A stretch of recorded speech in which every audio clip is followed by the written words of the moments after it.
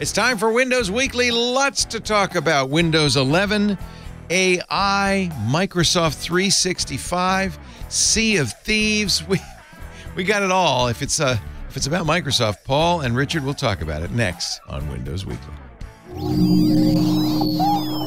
Podcasts you love from people you trust. This is Twit.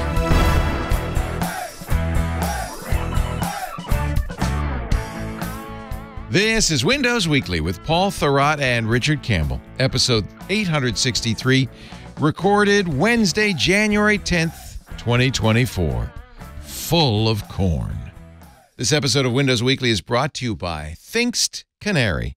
Canaries are honeypots, but they can be deployed in minutes. Now, if someone's accessing your lore files or brute forcing your fake internal SSH server, your canary will immediately tell you have a problem. No false alerts, just the alerts that matter. Choose a profile for your canary device. You can choose from anything. Windows servers, Linux servers, SCADA devices. Register your canary with a hosted console for monitoring and notifications, and then sit back and wait. Attackers who breach your network, malicious insiders, any other adversaries, they will make themselves known by accessing your canary, and you'll get the alerts that matter by text, email, syslog, webhooks, however you want it. It works great. Visit canary.tools/twit for just $7,500 per year. You get 5 canaries, your own hosted console, upgrades, support, and maintenance. And if you use the code TWIT in the How Did You Hear About Us box, you'll get 10% off the price for life. You can always return your canaries with their 2-month money-back guarantee for a full refund. I have to point out, though, during all the years we've partnered with Thinkst Canary, their refund guarantee has never been claimed. Visit canary.tools/twit. Enter the code TWIT in the How Did You Hear About Us box. It's time for Windows Weekly. Hello, Windows. Hello, Dozers. All of you joined together to hang with these two. Actually, if you tuned in a little early, you were hanging with them talking about passwords and stuff. Paul Thurrott, gruntled as usual. He's from Thrott.com. Now I'm nervous as usual. Now he's nervous. Richard just agreed with me before the show, and now he's like, I'm going to jump all over you, and he's going to just make fun of me for the thing he agreed with. And Richard Campbell, are you in Madeira Park, or have you moved somewhere I am else? in Mad Park, but I have been modifying my color temperatures It as looks requested. so good. Yeah. Your microphone actually looks gold now. I mean, you almost look human today. And now It's Paul weird. looks like a vampire, thanks to you. Yikes. So we got to really... I've come to appreciate that the problem is that I'm letting the natural light into this room. Yeah. And it's about 5,000 Kelvin out there, pretty darn gray. And so I just had to manually adjust the color temperatures to get us to I am not dying. Oh, Canada. Oh, Canada. It looks like you're in the golden hour, like a beautiful sunset, actually. Yeah. It's very nice. I'm trying. Paul, we've, the downside to being up here. We are what we are. I tell you.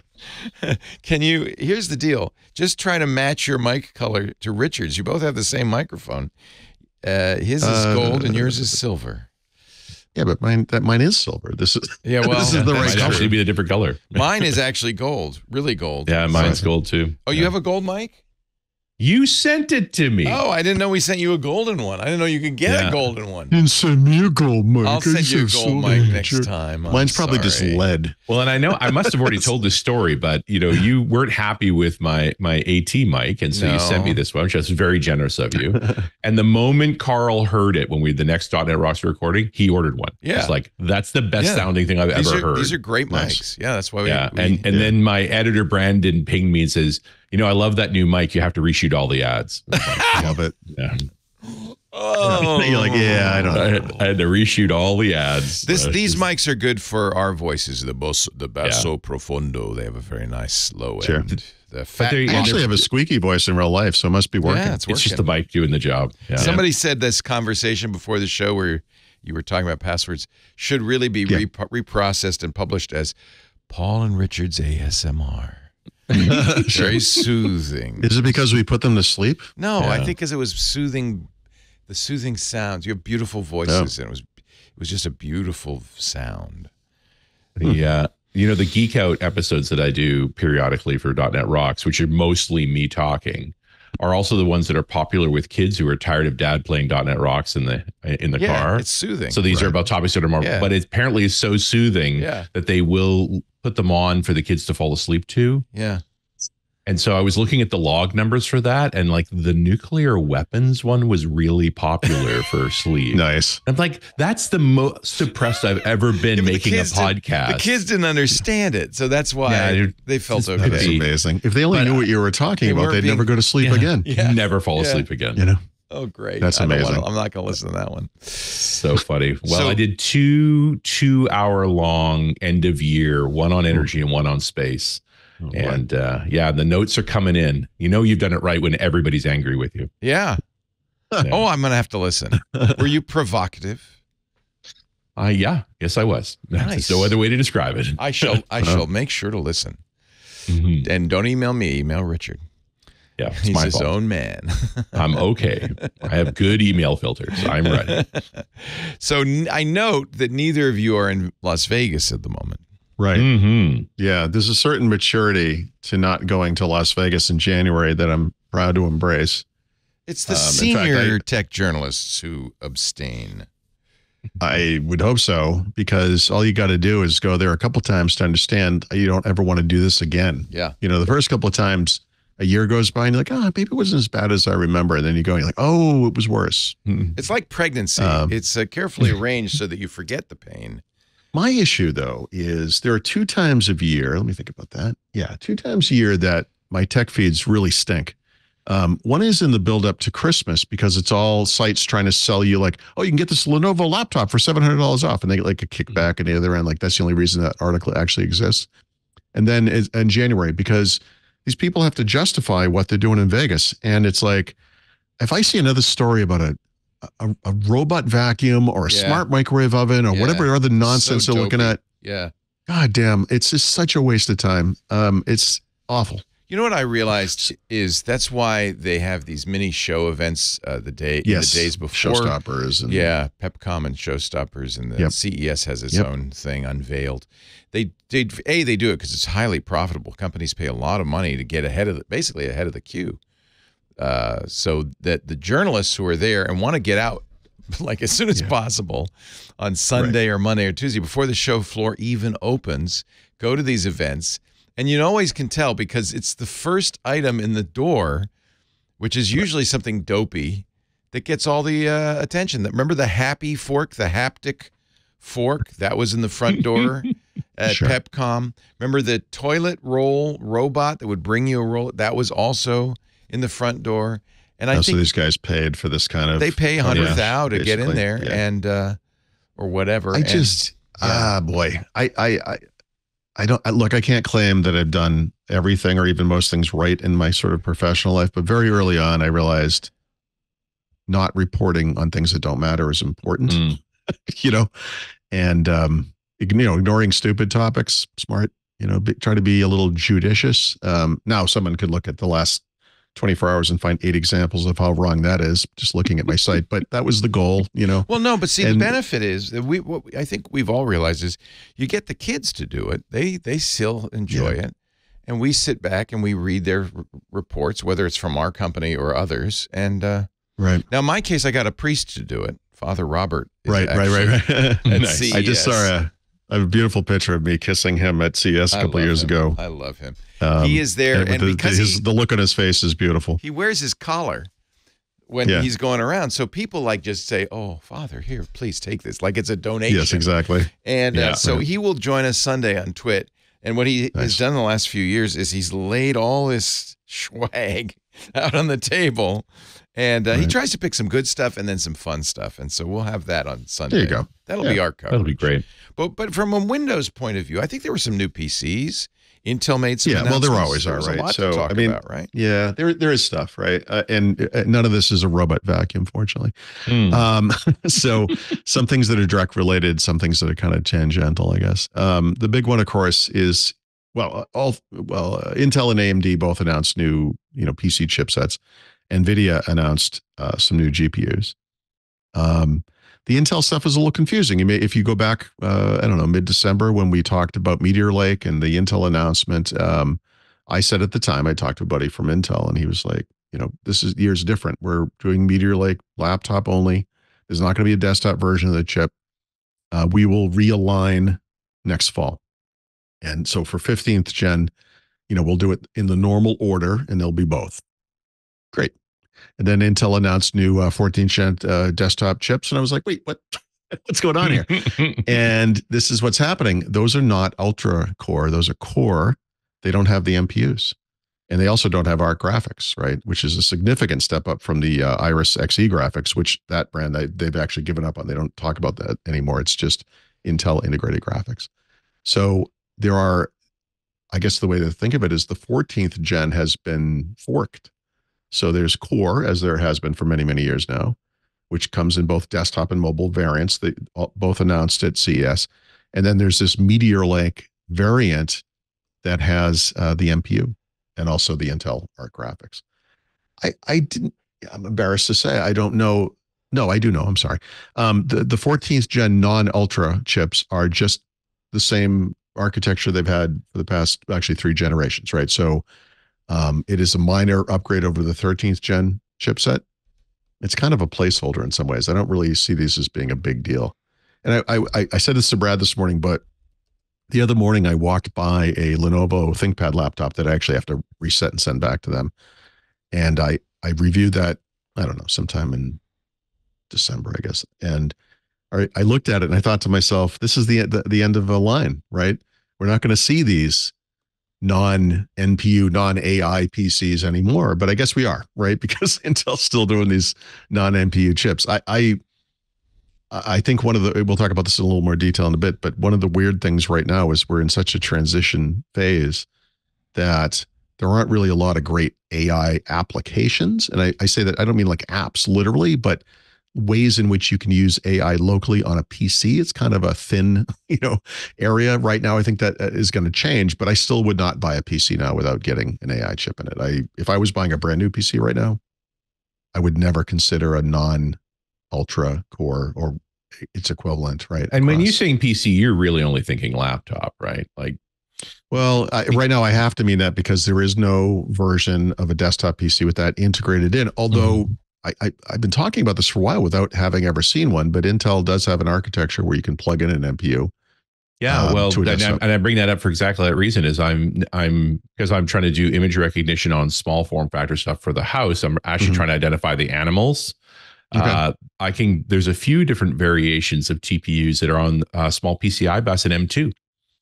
Huh. Okay. And right. Okay. There you go. I wasn't sure. Yeah. Brad asked me about that. Is it like PCI Express? Is it M2? Like I actually don't know, but the PC you have, it's all of these above, and there's also a USB version, but it's a little bit bandwidth constrained.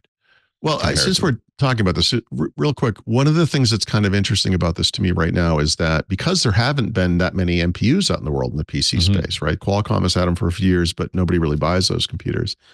None of the local AI type apps are really designed for that. They're designed to run off of GPUs. And one of the interesting side effects of NVIDIA's kind of dominance of this space is that not only are they now starting, and that's part of their announcement this week, they're starting to put these beefy GPUs for PCs that are optimized not for games, although they're great for games. They're optimized for AI based on the years of experience they've had coming from these companies and say, look, this is what we need. This is what we need. This is what we need. These apps are all optimized for the hardware as well. So GPUs right now actually have kind of an interesting leg up on NPU as far as just hardware accelerated AI workloads, I guess. Well, the original scalar processor, there's always been an argument about why are we bothering making something new and we've solved this with the GPU. So I don't know if you've seen an NVIDIA CPU like this, and that might be why. So and it can warm the house, right? It's a double wide, full length PCI card with 3 fans on it, and it's not enough. You have surely noticed this, Shirley, on your computer, because you have an MPU in your Surface. That the only kind of mainstream application for it right now, and it's built into Windows, is this Windows Studio Effects thing, right? Yeah. And this is just all the stuff it's all very common across all of our Teams and Zooms, Zoom type apps where, it does background blur or background replacement. It does, your eyes look like they're, moving forward. Even You're always looking at the camera. It comes with you when you move and all that kind of stuff, right? So you look at the Microsoft solution for this, you think, well, what do you need an NPU for this for, right? I mean, we already have this stuff, but that stuff relies on is either software based fully or hits the GPU. It will, depending on what you have, depending on the solution, they'll do what they have to do. But how is that different from a GPU? Really, like it's kind of the same thing. Really. No, it's literally the same thing. It's just that the NPUs that were first developed by Qualcomm were designed for the mobile space, right? That's where they came from. They came from these very small, low watt devices, and they're just more efficient. So Microsoft wrote their AI product, Windows Studio Effects, to that. And the thing is, you're not generating an image, something that might take 30 seconds. You're not doing a one-off thing. You're in a video call, and you might be, this call, we'll be here for 2.5 hours today, right? I'm not going to blur my background, and I don't have that here anyway, but if you're going to be in a call, you want that to be efficient. This is like this is an ongoing workload, right? It doesn't, I mean, it does end, but it's not a quick hit, you're done. It has to run the whole time. So that's the point of it. But yes, I this year, Richard's made a big point, and he's right. In the sense that 2024 is the year that AI needs to be implemented. Yeah, there's actually a nuance to that, because it also needs to be optimized for whatever the chipsets are that people have, right? And I know in the Intel Ultra Core, I don't remember the name they use, but there's like an Intel AI engine, which literally may be the name, by the way. And it doesn't just mean we use the NPU. It means we look at the workload and we route it intelligently through Intel Arc, which is a GPU, or the NPU, whatever that's called. And it's an intelligent system. The GPU is better, I think, for a lot of things right now because of its experience. It's been in the market for so long. It's also, I also think it's much wider, right? Like the ability to ray trace onto a 4K screen requires so much more parallel processing than is typically needed for a neural net. It's kind of overkill. Not a hardware expert, but I believe the Intel NPU is 2 cores. Yeah. not the 12,000 that's in my 4060, right? Right, exactly. And just like processor cores, my God, like even the latest, the Ultra Core, whatever, I don't even know the names, whatever the i5, i7, or I guess it would, i5, i7 equivalent. I mean, I think these things are like 16 cores, and they don't just have performant and efficient. They have a couple of ultra efficient. And that's the little, God, my God, 20 years later, Intel's finally paying attention to mobile. I love to see it. I wonder how much of this is all derived from mobile, right? The original tensor out of the phone. Like every time we describe this, I'm like, this came from a phone. Right. And that's why it's so thin and light and low power and so forth, because it had to run a phone. This is, I love and hate Steve Jobs for all the right reasons, but one of the things I think he got right, and he had a special way of just communicating it in a very plain English way where normal people would understand it, which is the thing we miss with him, is that there's a virtuous cycle that occurs, right? And in his case, what he was referring to is we had this big Unix-based computer system, and we shrunk it down so it would fit on a phone, but we also added all these things to it that were unique and really cool. And now we're bringing that stuff back to the Mac, right? So we kind of went down to a phone, we did the iPad, and now we're now everything benefits from everything. It's not just one thing pushing in one direction. It's literally, that virtuous cycle. But it makes sense that you start with the base set. The phone is the hardest problem. If you solve it for the phone, it'll work its way through everything else. Sure. You're just not going to get that 4080 running in a phone. That's not a thing. Right. And that might, I still don't, maybe it would just look so lackluster by comparison. But if you think, I don't know what a mobile GPU looks like, you have a dedicated GPU chipset in your laptop. Obviously, it's not a giant card like you see in a PC. It's a sock, right? It's just a little tin box. Yeah, it's a little thing, but with a lot of pins on it. Yeah, comparatively, it's probably still bigger than the processor and whatever else, but it's still relatively tiny. So the difference between the CPU, the GPU, and the NPU on a mobile system is probably not dramatic physically. But when you go to a desktop computer, the GPU is this thing that's the size of a Volkswagen. I think they might just not be ready to have an NPU that can exist in that world and make sense. That might be why we're seeing this, because knee jerk, my reaction is I don't understand why you would ignore desktop. And I think it's because the people who want this stuff on desktop have already bought really beefy GPUs. Yeah. And they're using these AI scientific workloads. Well, and I see no reason to get that large. There are little 4-lane cards, which are probably enough on PCIe, but the more logical form factor is M2.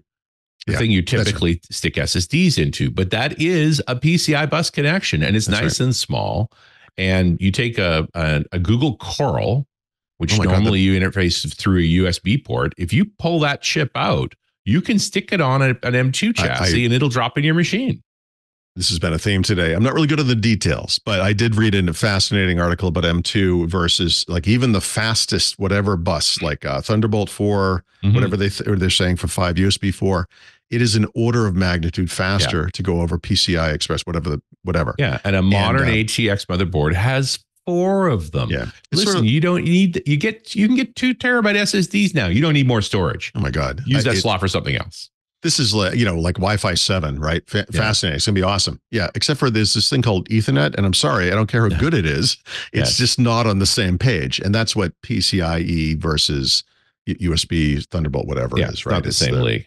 It's just not the same thing. There's a convenience, to plugging things in and out and all that stuff. But anyhow, so that's where we're at. That's the Intel bit. So to me, that was in the PC space.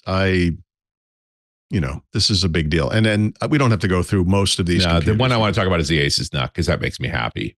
Okay. Well, so all the PC makers, all the major PC makers have announced everything, right? So this is what happens to CES. So what's the Acer thing that you love so much? The ASUS NUC. Yeah. The NUC, of course. I love NUCs, right? And I love that I understood why Lenovo moved away from them because they made some beautiful machines. No two ways about it. My question, of course, is ASUS immediately went to gaming NUCs, which seems insane.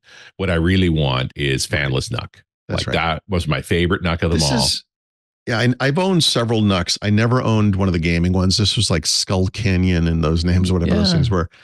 To me, this is a small form factor computer. To me, it's not really a NUC, but I love that they're going forward with this. I do expect to see replacements at some point for the traditional, we're talking laptop chipsets in like a tiny little square package. What if you made a laptop with no screen, no keyboard, no battery? Like, what are you left with? You're left with a deck of cards.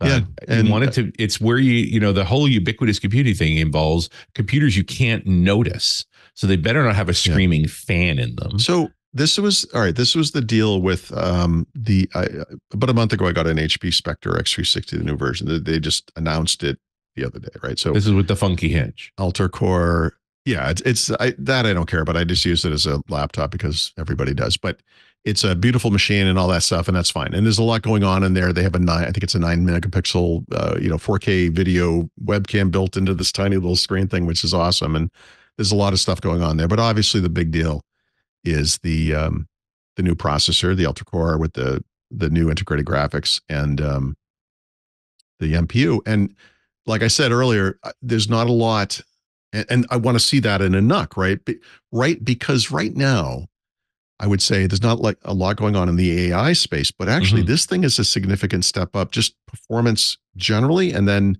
GPU performance, right? Over the integrated graphics. And it's not a Meteor Lake. This is generation before. It's Meteor Lake. It is Meteor Lake. Okay. So the thing that's interesting about it is that there's always been this kind of dividing line between what I would call like an ultrabook, like a ThinkPad X1 Carbon, or there's really thin light thing that it's so thin you can julienne fries with them, right? Yes, and you bring it out in the world and you do Word and Excel and your web browser and all that stuff. It's great for that stuff, right? So those things are great. And then the next thing up is like an inch thick gaming laptop with RGB lights and blah blah blah, and it's all it's loud and it's the battery life is like 2.5 seconds, and enough time for you to move the power plug from one space. Yeah, exactly. Got it. Go. So exactly. So I feel like the big contribution to Meteor Lake in the short term is actually just that they've bridged that gap. There's this thing in the middle now. So I installed a bunch of games on it just to kind of see, like, it literally has no dedicated GPU. There is a 16-inch version that does or can. This one is just using those Intel Arc graphics. And I got to say, honestly, like it's not a gaming PC. I want to be very clear. But then again, the types of people who would want to play a modern 3D shooter at higher than 1080p is it's important, but tiny audience. Whereas a more mainstream group that, hey, you're telling me I can play Half-Life Black Mesa now at ultra settings all on at native resolution and 240 frames a second. Oh yeah, no, that's awesome. And for someone like me, in this regard, I'm semi-normal. I know there'll be some contention about that. Yeah, but I like your version just of let normal. let's let it flow over you for a second. Let that go for a second. Just let that one go. I'm not there with a controller playing, whatever. But it works. Like, it works well. So I think that's really neat. Like, there is this midline, not a gaming PC, right? Yeah. And I think it will evolve to be, someone like your wife who might need to do her work on the road, but doesn't want to carry something big or whatever. Yeah, she needs that 3D CAD horsepower. Like, no two ways about it. It's part of her job. I mean, but you have to. Does she need a single RGB light on her keyboard? Not a one. Right? Would she enjoy? Well, no. And no skulls, please. Right? Yeah, like right. There are no skulls. There's no RGB. It looks like a traditional, productivity ultrabook, whatever. Even if a couple of jet engine fans have to crank up to really let that GPU do its thing, but that's rendering, man. That's fine. But right, that's right. But yeah, have the horsepower. Yep. So I think that's very interesting. Mm-hmm. I didn't pay too much attention to the new Intel stuff. Otherwise, the AMD stuff either. NVIDIA is now getting far more into software than I recall them ever talking about before. And I think this is smart because they're protecting an ecosystem now, right? They know that. Well, we're also at a fragmentation moment. We need a new set of drivers, and whoever can command that. Well, the big thing here is if you leave this up to third parties, your product will be poo-pooed because the driver's bad. Yeah. Just ask. Well, Vista. They're even doing developer or whatever software, like they're writing, AI. They're going all the way through to the AI workbake. So I think I think it's exactly for that reason. You want to show off your hardware, you got to make sure the software doesn't suck. Yep. This is what do you call this? Maybe ecosystem protection. It makes total sense. And who knows? I kind of talk about how they kind of waltz into this market and all that stuff, but the reality is they dominate right now. They are kind of the Intel, and they're choosing not to sit back, because the logical thing for the competitor to do is to do a better end-to-end solution and be able to embarrass their superior hardware with their better implementation. So the fact that they're on this is how you protect your lead. Yeah, I think what they're doing is smart. So I let good for them. I think that's all good. No, and more power to them. They've been doing good things all along. I love that they found a new market. Welcome to the trillion, valuation club. Welcome to the club. My God. Yeah. Hello. Yeah. By market cap, they're the biggest hardware maker in the world, the biggest chipset maker. But what they haven't done is what most tech companies do, which is freak out when you're in the lead. Yeah. Right now they seem poised right now. So we'll see if that lasts. But it's hard. Tech companies suck at leading. They like chasing. That's what they know how to do. And so it's like, can you actually keep focusing on your knitting when you're in front? Right. No, that's true. Most of these other things I have here aren't specifically PC related, but there's a reason for this. There's kind of an interesting thing going on now.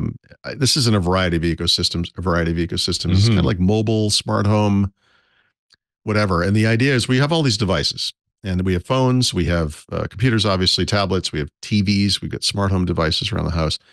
And if you're in the PC space, Windows, as you're here, you may know that there are these competing standards for doing things like sharing files or casting a screen to another device. And that we don't really get to take advantage of a lot of this stuff in the Windows space. So Miracast is lovely, Paul. I said no one who has ever used Miracast ever. It is the biggest pile of crap. And it's always bothered me. Chromecast as a product line or whatever is over 10 years old now. I've always wanted them. I still recommend them because they're so good. I would love for Microsoft. I don't understand why they never just such a solved problem. Yeah, it's such a solved problem. Google last year?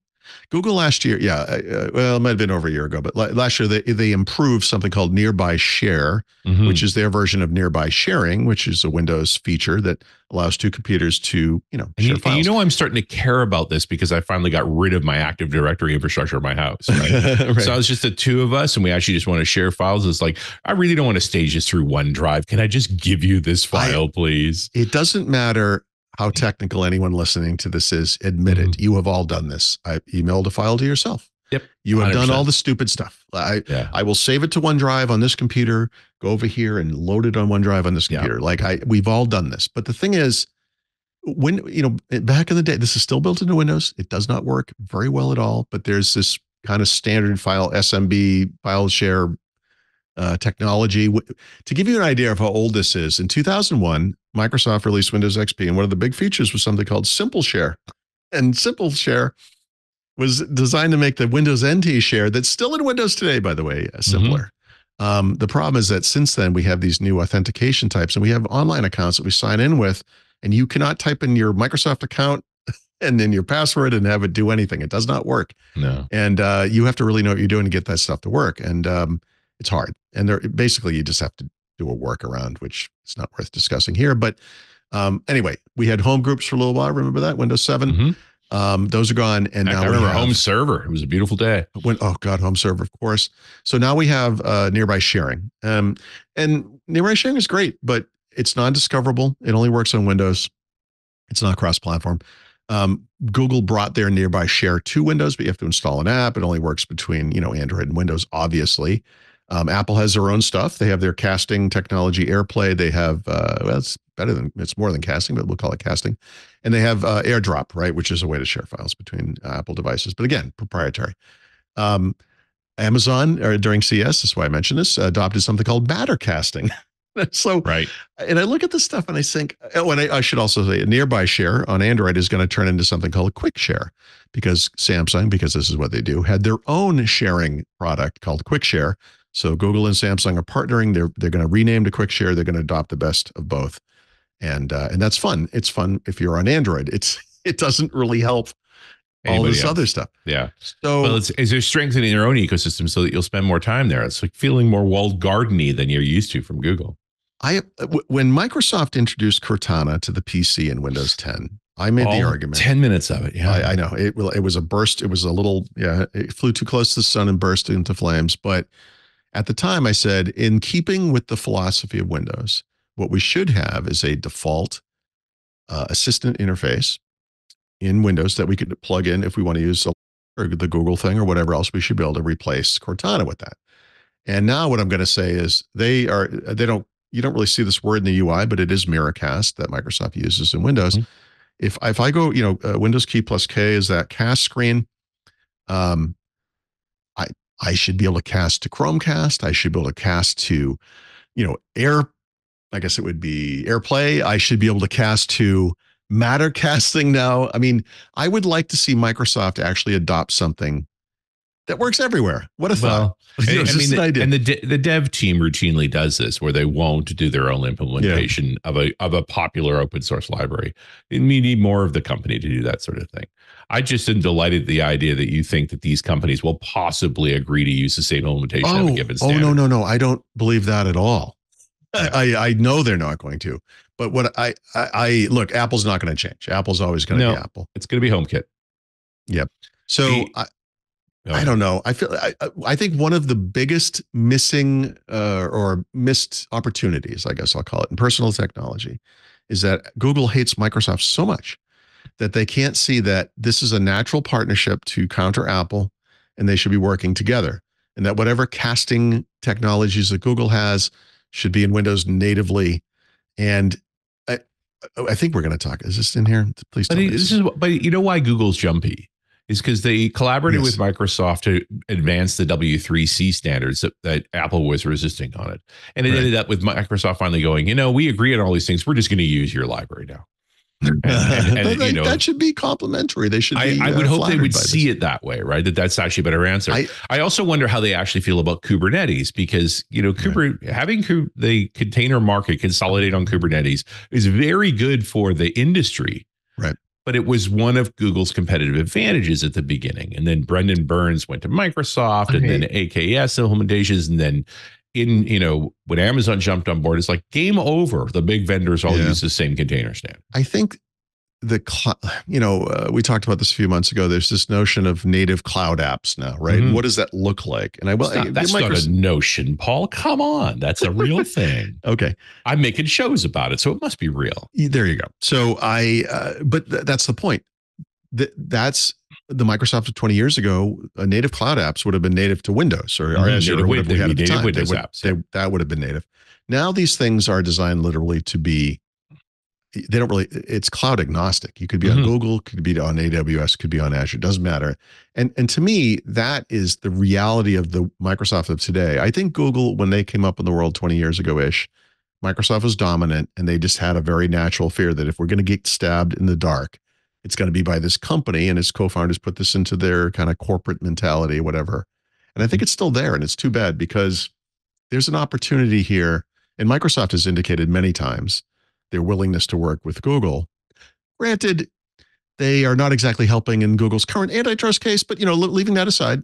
Yeah, I mean, I am not sure how Google feels for a company that generally has been more open than Microsoft ever was. Right. But it's almost like, the subtext to all of this is the game of corporate giants playing the open source game. And in some ways, I think Microsoft has outmaneuvered Google in the open source game in a pretty profound way. For crying out loud, they own GitHub. I know. And people are happy about that. Right. No one could have foreseen this. No. I just think that these companies need, to answer what you said earlier, no, I don't believe that will ever happen. I really don't. I wish it would. We would all benefit from this collectively, and it would be smart. It's too bad. So all I know is there's different casting things occurring, different file share, wireless file share, whatever you want to call that. And Microsoft is really not a big part of any of it. And they need to, I don't know, license something, do something. This is there's a part of me that says this is just not that. This is almost like too consumer centric for them. Well, and yet they make the consumer operating system that a lot of people run. Like, Yep. We need the Windows client guys to look and go, oh yeah, we should probably be. Well, like I said, 2021 PCs were so not just ubiquitous, but the only personal computing platform that mattered, that they felt it was important to make file share over a home network easier. Right. And then they did home groups, which integrated with Windows Home Server, by the way. And that was the very early 2000s. And then they've done nothing since except then small businesses started to use it, and the corp group got freaked out, and they killed the whole line. Yep, it's gone. Yeah. So so is the small business editions. Thanks very much. Right. So it's a different world, and it's a heterogeneous world, and I think interoperability is the key. And Windows still has a sizable user base. A lot of people use. Everyone who uses a Windows PC uses a phone of some kind, Paul, and I know that does it sell cloud? Because if it doesn't sell cloud, right. Which is why, yes, there is a share experience in Windows today that debuted in Windows 8 and has been updated in small ways. But one of the weirdest things about Windows 11 today, see this for yourself, is select a file somewhere in a OneDrive folder and share, and look at the UI, see what it is, see what your choices are. And then grab another file somewhere that's not in OneDrive, do the same thing, and it's a completely different share interface. Guys, you can't even get your own share interface together. Like, what are you doing? What do you mean? They got at least 6 of them. It's crazy. So anyway, I'm not saying Mattercasting is the answer. I'm not saying Google Cast or Chromecast is the answer, but maybe I am. One of those is the answer. Maybe both of them. I don't know. Why don't we give people options and work with what they have? Yeah. Phone link is not cutting it. I can tell you that. Boy. No, I'm ready to turn that thing off. It's making me crazy. But it's not just phone link, or phones, it's screens and all the other devices. I want to, some of the TVs I've experienced in my life, actually, I bring up the project remote display, and there it is. Yep. And the ones I have in my house right now, nope, no, not there. So, and they're Samsung devices. Those guys used to be really big on Miracast. Yeah, no, these days the one thing we're using up here more than anything is casting YouTube to the TV. Yeah. And how do you do that? Just from your phone, pick the thing you want to do. And I mean, it's not surprising that I'm doing it. I'm blown away that she's doing it. Yeah. And I'm like, well, how are you watching this? She goes, oh, I sent it to you from YouTube. I'm like, okay, that's awesome. Wow. Well, there you go. That's that's great. That tells you it's gotten fairly ubiquitous. So it works. Nice. Yeah. And it works. Yeah. It has to just work too. Yeah. That's it. It's got to work first try. She's not going to do the second try.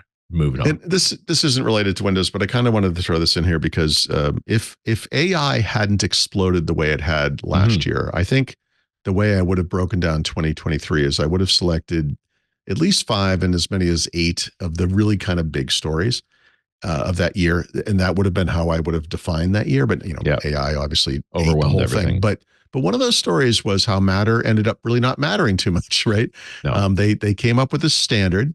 Everyone said yes. And nothing works together. Yeah. All the devices I was told, just the same way Zigbee came out. That was the standard. Everybody agreed to use it. Right. Nothing works together. So a lot of this stuff actually came out of Google, including one of the 2 network protocols that it supports, which is something called Thread. The other one is Wi-Fi. And apparently I didn't know this, but one of the problems with Thread is that if you bring in Thread devices from different ecosystems, Amazon, Google, whatever the other, HomeKit, and then all the third-party ones, whatever. They're all basically on their own segregated network over Thread.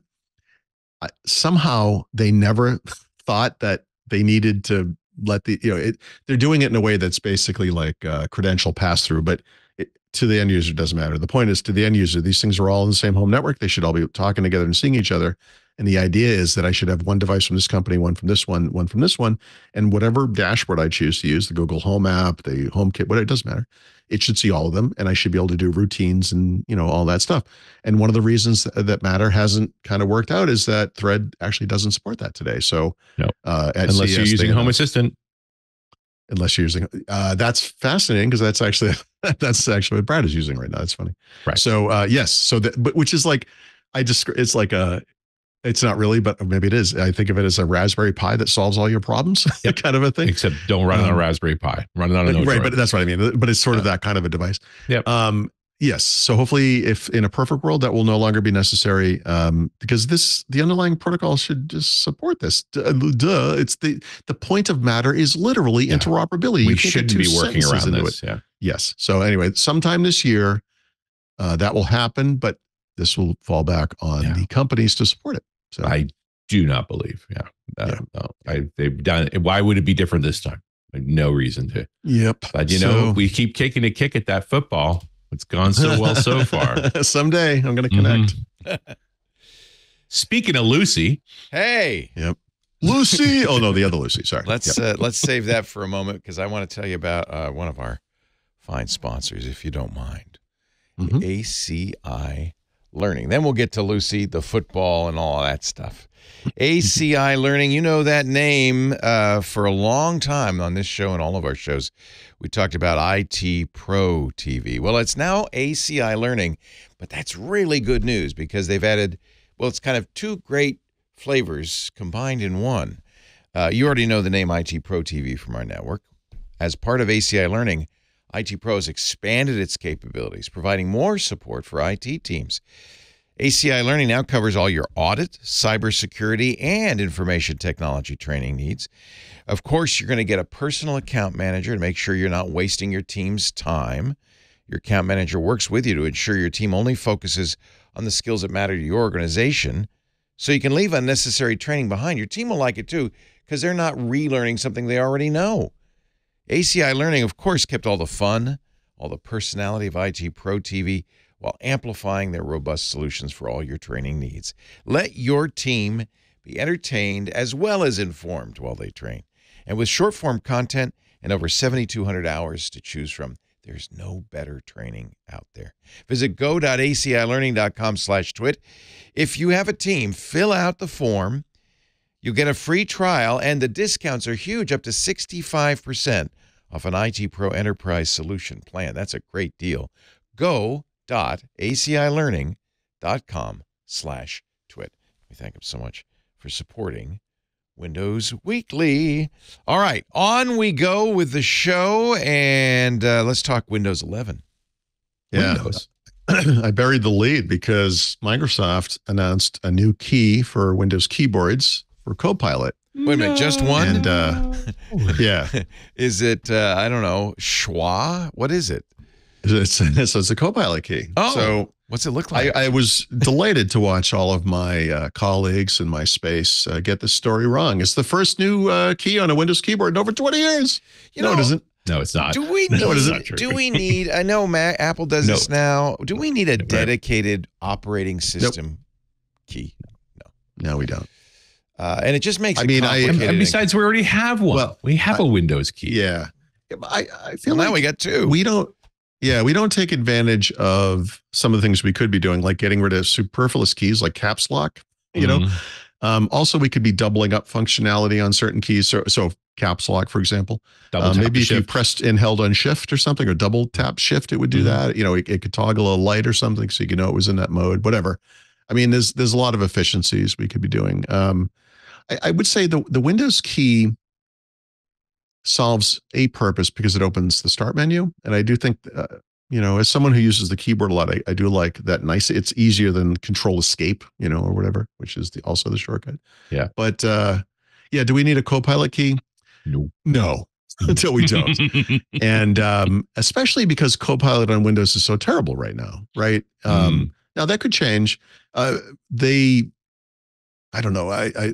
This came up with Satya Nadella. I think it came up with who else talked about this? Someone else, Microsoft, talked about this notion that Copilot will one day maybe replace Start. That this will be our app orchestrator, and this is where we will literally start lowercase s, getting stuff done. And yeah, that's fine. And in the 5 to 30 years it takes for that to happen, maybe we can talk about this key. But maybe at that point that becomes the Windows key. I mean, what's the difference? I don't. So here's the good news. You're not going to see this on all keyboards for one thing. It is replacing a key that has different names. The menu key, you'll see on the right side of a lot of keyboards, right side of the space bar, which is the context menu key, right? Which, like the Windows key, is related to functionality that debuted, not really, but debuted officially formally in the OS in Windows 95 and was not particularly discoverable or well understood by the user base. And they thought if, people will look at this thing and say, oh, look, it makes a menu come up, So people weren't using that. Microsoft, of course, had an Office keyboard with an Office key. And all the Office apps have their little goofy Office key shortcuts, which you can still do through a contorted 3 or 4 key shortcut and blah, blah, blah, whatever. But yeah, I don't know. I'm not really. Well, and I'm just looking down at this keyboard going, well, I have 2 Windows keys. That's a lot of Windows. Do you really? Yeah. Oh, really? One on each side of the space bar. It goes Windows key, Alt, space bar, Alt, Windows key. Oh boy. Well, it's I guess that's good for lefties or something. I don't know. It's just too enthusiasm. It's like, look, and then there is that context menu key, the one that nobody uses. That as well. Oh, okay. Yeah, so you kind of like everything to be symmetrical. Whatever. Yeah, I only have one of the context menus keys because it is after all right click. So why should it only be on the right? That's right. It is kind of a weird thing. I don't know. Anyway, I feel like keyboards should be standard across the board. I do too. Oh God, please, that would be the best. Chance. That's something actually. Google, give them a little credit. People around these parts probably don't pay attention to this, but Chrome OS keyboards are pretty damn standard. Like they're almost exactly the same everywhere. Menu key, that one. Yeah. Yep. I feel like what's happened. It's the same thing that happens on the first page of your phone. Is companies decided keyboard is valuable real estate. Let's put an ad there. That's right. And I don't want an ad there. I want. It's like when you buy a streaming box. It has like preset buttons for Netflix, Hulu, and whatever. And you're like, I only subscribe to one of those. And it moves around because it depends who paid this year. It's really frustrating. Yeah, it's stupid. Yeah. So whatever. I don't think this is going to be a big change, but there are some. There are some companies that have added it already. In fact, okay, so I skipped over this. Let me talk about one of those companies briefly. Is Samsung. And if you thought those guys put a lot of crap on their phones, let me tell you, people, you got to check out their PC. It's awesome. And aside from that little problem, which is not a little problem, it's a big problem. There's the other problem with Samsung and Microsoft, which is they have a secret little partnership going on. And I don't like this because it leaves out a lot of people. And what I mean by that is, to date, if you have the Phone Link app and you have an Android phone, you get a certain set of functionality. It was always better than what you got on an iPhone. But there's a third level of functionality, and that's if you have a Samsung flagship phone from a recent year. You get additional functionality around such things as S21, S22, that kind of thing. Yep. Yeah. So you get like a remote app from the phone running in a window on your desktop. You get remote desktop, remote display of the entire phone. There's some other stuff. So there's some stuff that you only get with Samsung. It's not that those phones are any more powerful or whatever than other phones. It's just they have a partnership, right? And so this is, you'll see Bing as, the Bing app will be on a Samsung phone. There's a little bit of, quid pro quo going on here or whatever. There's something, it's a partnership, right? And unfortunately, with their latest devices, which look nice, Galaxy Book 4, and there's a series of them. I'm sure over time they'll have laptops and 360s and whatever they have, but they're nice looking machines. They'll be loaded down with crapware. They actually have additional features that are unique only on Samsung. And in this case, you have to have a Samsung laptop of this stripe. It has to be the newest one and one of the more recent year Samsung flagship phones. And you get additional Copilot functionality in Windows. It's like, guys, what are you doing? Does that machine even run Windows? Yes, it is a Windows laptop. Okay. Yep. So I am not a fan of that kind of exclusivity type of thing. And so I'm not going to read this whole thing, but the way the integration, as Samsung describes it, means you could let Copilot track down restaurant recommendations your friends have made in previous messages on your phone, search visitor reviews in the browser, send a message to someone else if they want to go to dinner that evening, all from your PC through the phone. So in other words, you have a Copilot app that no doubt is being bundled on the Samsung phone now, right? You have Copilot in Windows, obviously, Copilot key in the keyboard. And these things are going to integrate, but only if it's all Samsung. And guys, I'm sorry, but come on, that's ridiculous. And that's too bad. So that's where we're at there. So there's how's your Copilot key now? I don't know. Anyway, since we talked last Wednesday, there has been only one new build of the Windows Insider program, and it was just a bug fix build for the beta channel. So we talked last week about Dev Canary updates. I was expecting, I don't want to say hoping, but I was expecting to see something by now as we speak. Maybe on the next break, I'll take a peek and there'll be something else. But no, there's been nothing. So this has been kind of quiet, and I really can't explain that too much. People are still getting back to work. This is holiday hangover. Yeah, it could be, but they did have those builds last week. I don't know. Yeah, but they were pre. They were probably sitting there. Yeah, they were probably pre-staged or whatever. Yeah, that could be. It's just the drag there. So now you're actually feeling that 2-3 week window. Yep. Yeah, I have my own hangover. I don't have to suffer from theirs too, but I guess I am. You and me both. I was going to make this a tip, but I'll just throw it in the Windows 11 section because I try not to provide too many updates to readers. I know can be a little, a little bit of an interruption, but it's been 2 months since I shipped the first updates for the 23H2 in the Windows 11 field guide. So since then, I've actually added 160 pages to the book. Holy man. Yeah. 3 all new chapters. It's over 1,050 pages long now. So if you haven't looked at it or downloaded it or whatever recently, grab a new copy because it's been, it's getting there. I'm going after the Bible, I think is what I'm trying to say. And, we'll see. Why don't you aim for war and peace, man? Well, baby steps. And obviously if you haven't got it, please think about it. And then I haven't written about this yet, but Zach over at Windows Central is reporting that there is code inside of some insider builds that suggests that Microsoft is looking at adding AI writing assistance to Notepad. And I know the collective groan that this news will trigger because I literally groaned out loud when I read this. And I thought to myself, this is not the right place for this, right? People don't write in Notepad necessarily. I mean, I know Mary Jo might disagree with that statement, but if you're gonna make Notepad acceptable as a writing tool, I think it needs a few more basic features first. Frankly, I mean, there is some form of spell checking that's available through the system that passes through, et cetera, et cetera. But this is the type of thing that needs to be in Word.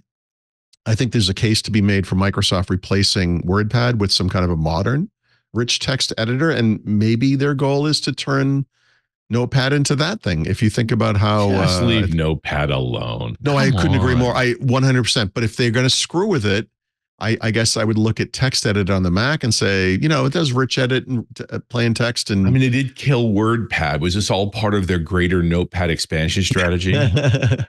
I bet one of the problems in Notepad was that architecturally it was very hard to add AI to it, right? I mean, that could be. It could be. I mean, Notepad has a lot of older code underneath it and a front, kind of a fun. Yeah, I'd also say this feels very interny. Yeah. It's like you need something for the intern to do. So it's like, why don't you go mess with Notepad some more? It doesn't bother anybody.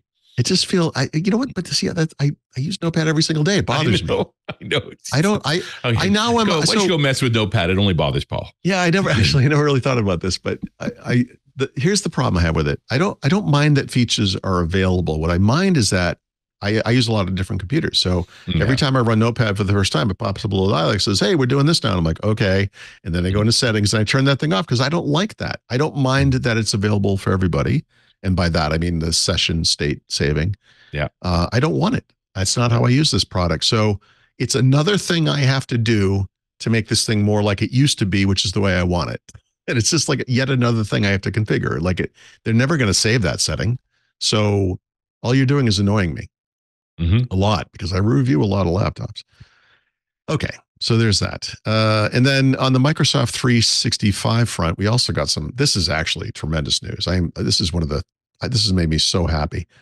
Microsoft sometime last year announced that, or did they announce this really, or did we just find out? I'm not even sure they announced it. I think they might have announced it, but it was revealed, it was let known or whatever, that they would be putting all of their hardware under the Surface brand and getting rid of the Microsoft hardware brand.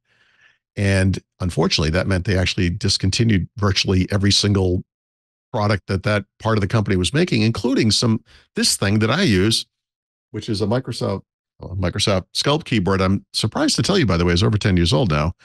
That I have a friend who has 6 of those in a closet. So when I used to have 3 of them in a closet, and now I am done to. I have one here and one in Mexico, and there are no more. Yeah. So here's the thing, it's coming back. So when Microsoft, you're out of inventory. Yep. Well, I might be moving on to something else. We can talk about that too. But yeah, because there's some interesting options now for this kind of thing. Microsoft, I guess they had a call with all of their hardware partners to reveal that this was happening. And the folks from Incase said, "Hey, can we talk? Because we might have a solution for this." And they were like, "How about letting us do it?" And they're going to do it. So Incase later this year is going to re-release. I can't say all of them, but I think most of the stuff that Microsoft discontinues coming back through Incase, including this keyboard that I love so much. That's neat. HP announced a keyboard very much like this at CES. They also, I don't really use this kind of thing, but they also announced like a vertical mouse, if that makes sense. I don't know if you ever use this thing like that. If you've ever, folks that are dealing with repetitive strain, the vertical mouse is really good for that. Yeah, and they changes the angle of the wrist.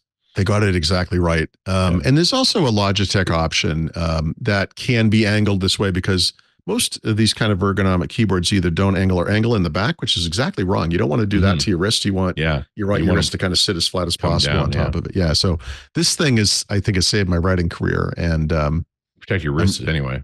Yep. So yeah. So that's fantastic. Anyway, my favorite mouse of that whole lineage when we were messing around with it was the rollerball mouse, where you just put your hand down. Well, because I did the original triple screen rig way before Windows knew what to do. So you needed to speed it up like an asteroid machine to get that thing over. Yeah. It's like, I got 10 feet to go. I got to keep spinning that ball. What do you call it? What's that effect? It's it kind of increase, or the friction decreases over time, or something. What do you call it? Like it's kind of like a speed up effect or whatever. I could never get used to that. I tried so hard. There was I think it was actually Logitech, but there was it had a red ball that was the size of a pool cue. Humongous. Loved it. And I could never get used to it. Loved it. I would touch it. The cursor would be like, it would just like take off. Yeah. It definitely has a groove to it, but it also it's another one of those, anything to keep your wrist from being flat down, to turn it on its side. Yeah. So what I use is the Sculpt mouse, which looks like a softball.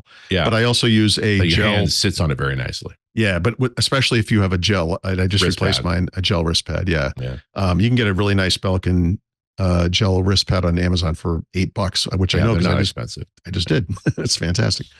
So that ergonomics is super important. A lot of the stuff Microsoft has come up with over the years has been almost maliciously non-ergonomic. So I like their Surface branded ergonomic keyboard is terrible. But this thing I love. I love the Sculpt keyboard so much. But I'm glad that Incase is going to. It's wonderful. I think that's great. Yep. These are great products. So that's really nice. Keep them alive. And they're apparent with their stuff that was never released, right? Sure. I should have mentioned. I'm sorry. Yeah. So Microsoft had some products in development that they hadn't released, and Incase is going to release those too. So that's so they really did buy it lock, stock, and barrel. Yeah. And presumably they can manufacture more efficiently than Microsoft ever could. Yeah, I would think so. Man, God, they're They're more in that space. Yeah. I think of Incase as being kind of like a backpack company. I've had at least one Incase like laptop backpack, but I think they do the whole peripheral thing. Yeah, they're all over the place. But it brings up this interesting question: is like you realize there was a great team working at Microsoft designing stuff to a company that largely didn't value it. Right, which is crazy. I mean, the Panos Panay and I think others on the Surface team came up out of that group, and they did some good work. Mm-hmm. I don't know. So when we think about what kind of products could I compare this to? So Windows RT is a great example of this. It's something that looks like that thing it says it is, but it isn't that thing, right? In other words, what do you call a version of Windows that looks like Windows, quacks like Windows, walks like Windows, but doesn't run Windows apps? We call it Windows RT. So what do you call a version of Microsoft Teams that looks like Teams and can't join Teams meetings or chat with Teams? We call it Microsoft Teams because Microsoft gets branding horribly wrong. But what they're referring to is the free version that's in Windows 11, right? It's Teams paren free. Right. But if you look in your start menu, by the way, and you type in Microsoft Teams, you will discover that product is identified as Teams. And the one you installed from the web because you need it for work is called Microsoft Teams Work or School. Work or School, yeah. Which is, come on, guys. So here's the thing. On mobile, Microsoft has one Teams app. You can switch between consumer and work, and there you go. Solves problem. When Microsoft replaced Skype with Teams, I made the argument that they didn't really do. They just left Skype hanging. They left it hanging there. Because that's what they do. Yeah. You know, that's what they do. The baseline to me for that would have been like Teams works. It integrates, like it just works. It's Teams. That would be kind of thing I'll be looking for. This was like 3.5 years ago. It was almost 4 years ago.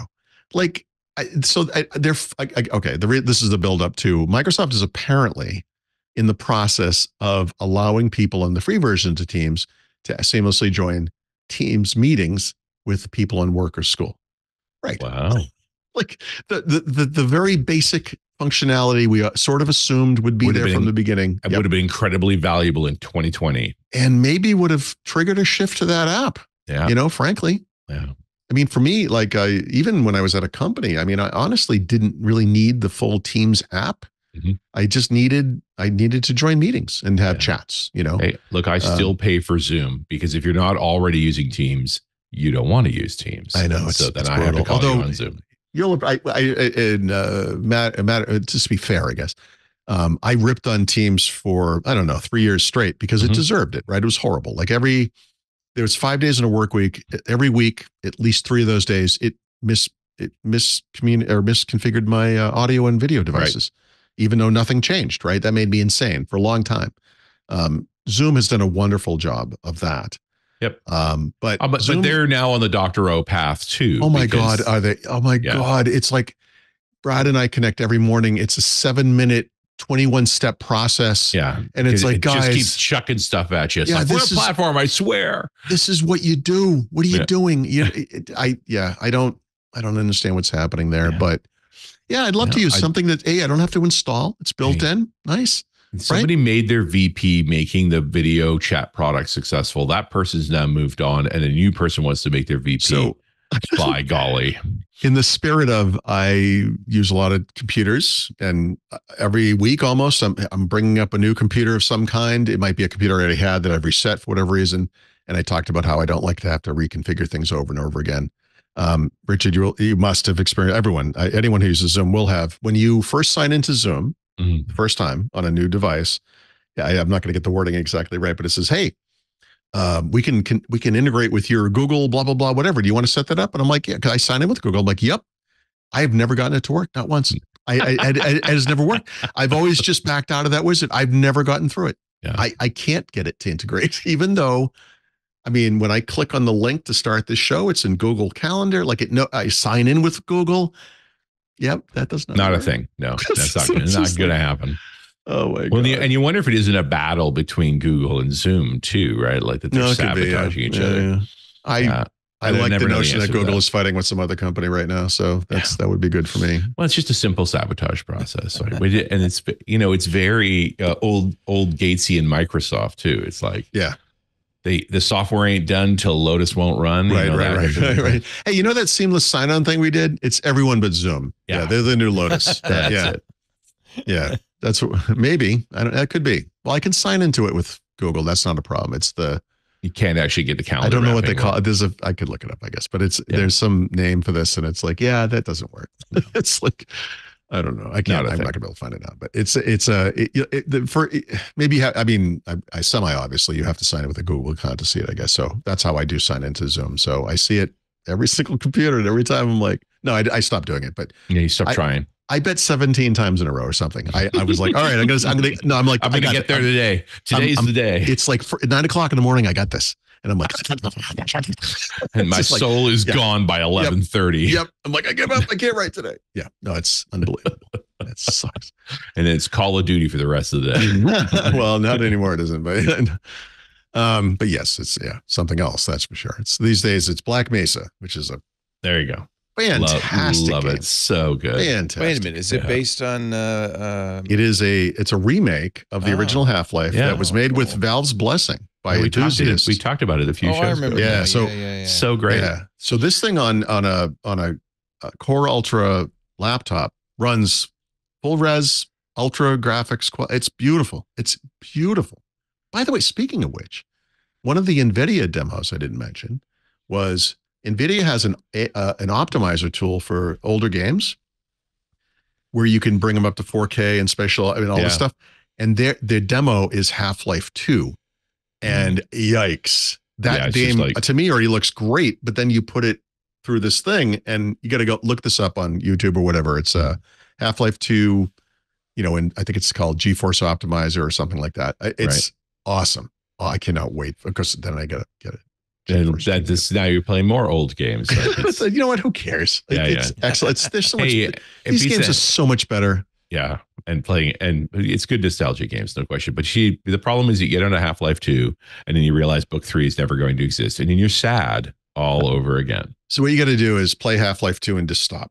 Don't play the episodes. It's not weird. It just will break your heart. Although I guess you could play Alex, I guess, and or like what was it? Alex, yeah, Alex, definitely. You could.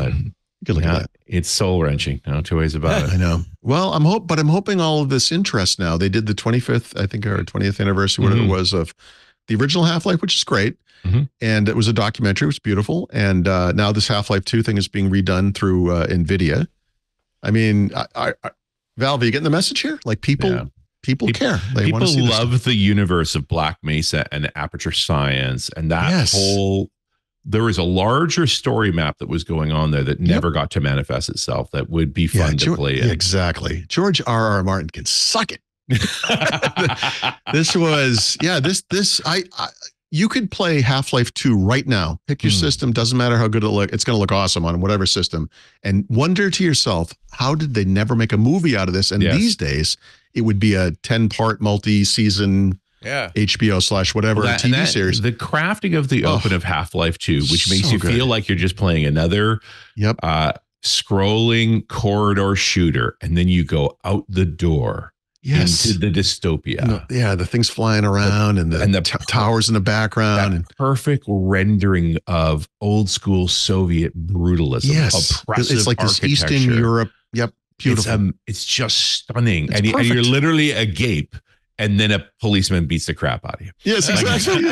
Exactly. You run through a house, and it's the best. I have probably played that first. It's not really a level, but that first level of Half-Life 2 like 100 times. Yes, it's just so. Especially as a storyteller, just to like when you were playing it, you were too busy playing it.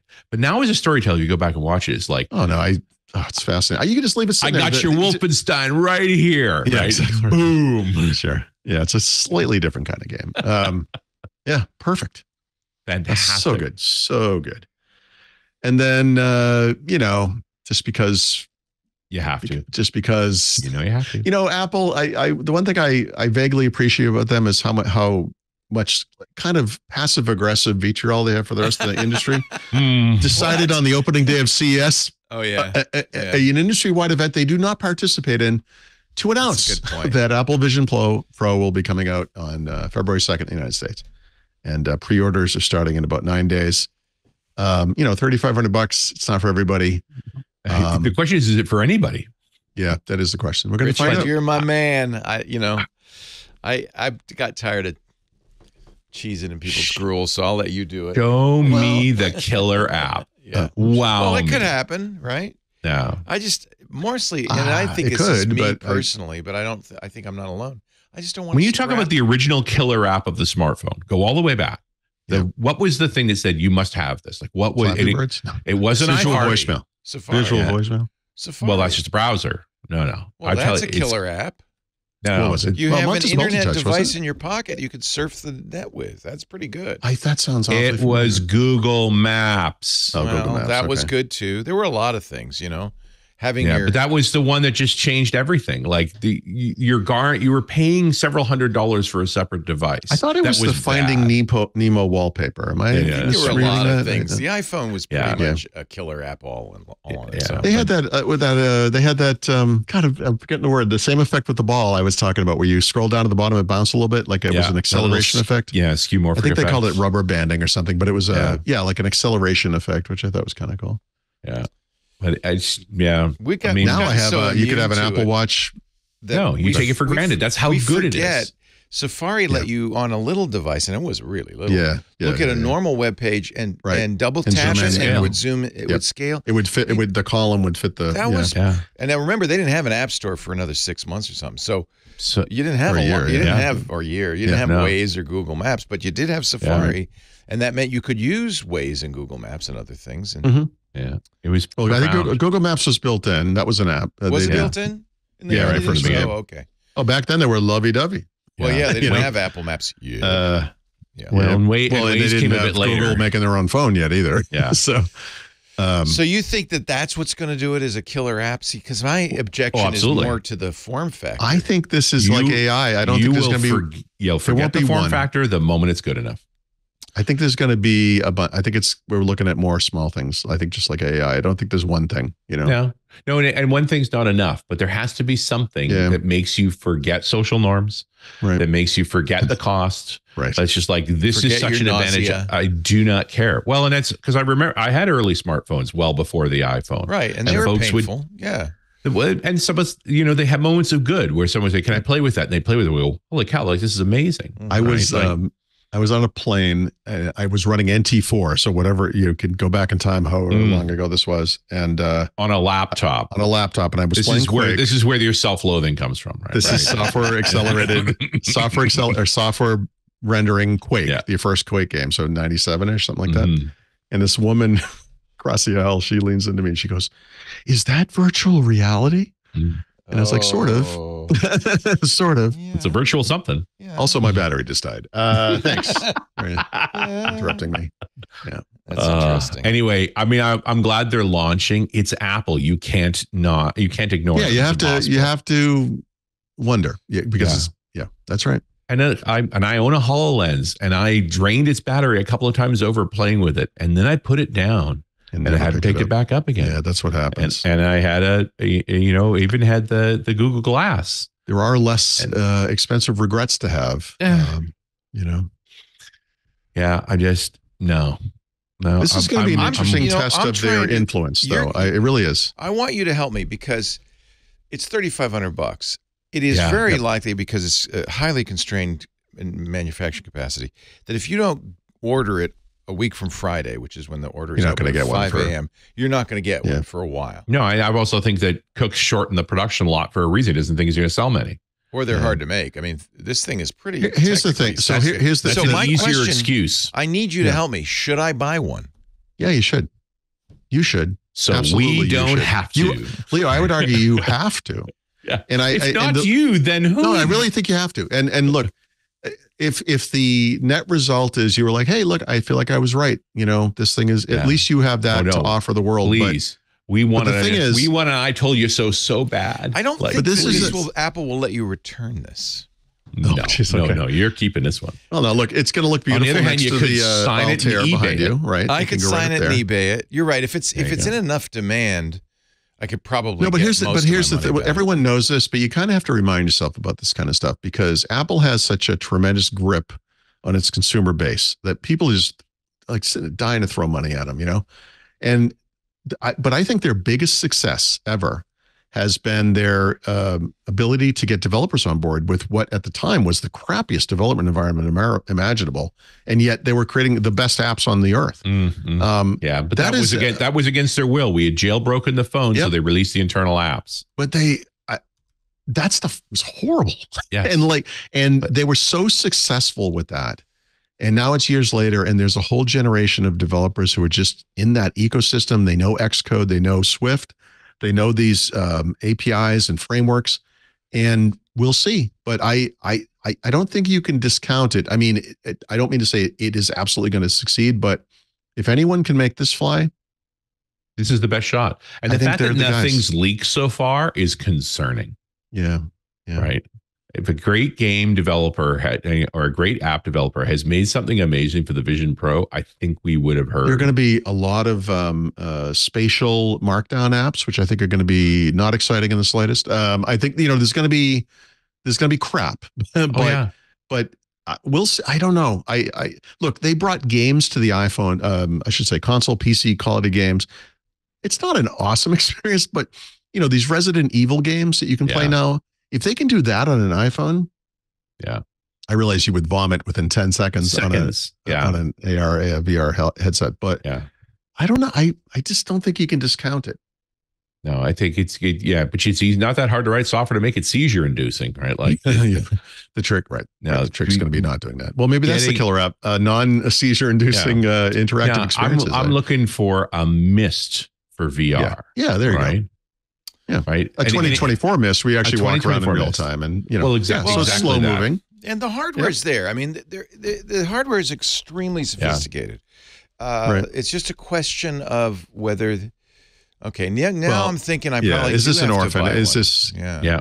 I really think you do. I don't want. I think you're right. I logically, I listen to your argument against him. Like, he's right. I mean, but. The little asterisk is always Apple, and part of that asterisk isn't like they're such a high quality company. I don't mean that. They just have done a tremendous job of Pied Pipering these communities of both users and developers to a degree that no other company has ever done, and I don't think ever will. I mean, they're uniquely successful like that. And they have a history. I mean, they did it with the iPod, and they did it with the iPhone. Now, you could argue the iPad. It's been reduced expectations since then. The iPad not as much. The Apple Watch absolutely not as much. Again, really? I think that's a success. I see that everywhere. Everybody but only on the 5th iteration. Yeah, and success in what way though? Like what? Like the watch as he signs into his Pixel Watch. The watch has. I use this. I use this like I use an Apple Watch, which is like a glorified Fitbit. That was my primary thing.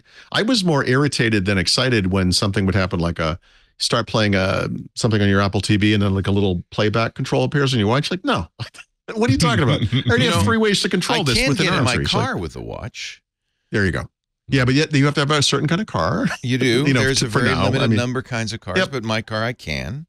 In fact, I was shocked because I didn't have my phone and I walked next to the car and I went, hello. Oh, so what was the feature? No. You have a Mustang, right? Still the new one? No, this is the new BMW i5. Has BMW I'm sorry. Okay, so car key, Apple car key. There is some unique stuff coming to the Mustang, and I want to say a Lincoln of some kind, but I thought it was from Google. Never mind. It's something like what you're describing, like the ability to. I'm just saying that the watch has become more useful to the point where I don't leave home without it now. Yeah, sure. So, but you're right. But it's also not. But it's not necessary. Like, no, we're on the 9th I think the thing with the iPhone is the iPhone made smartphones necessary to the point, and not just necessary, but more necessary than anything else. Right, for a huge portion of the population worldwide, that's their device. They don't even use a computer. This is it.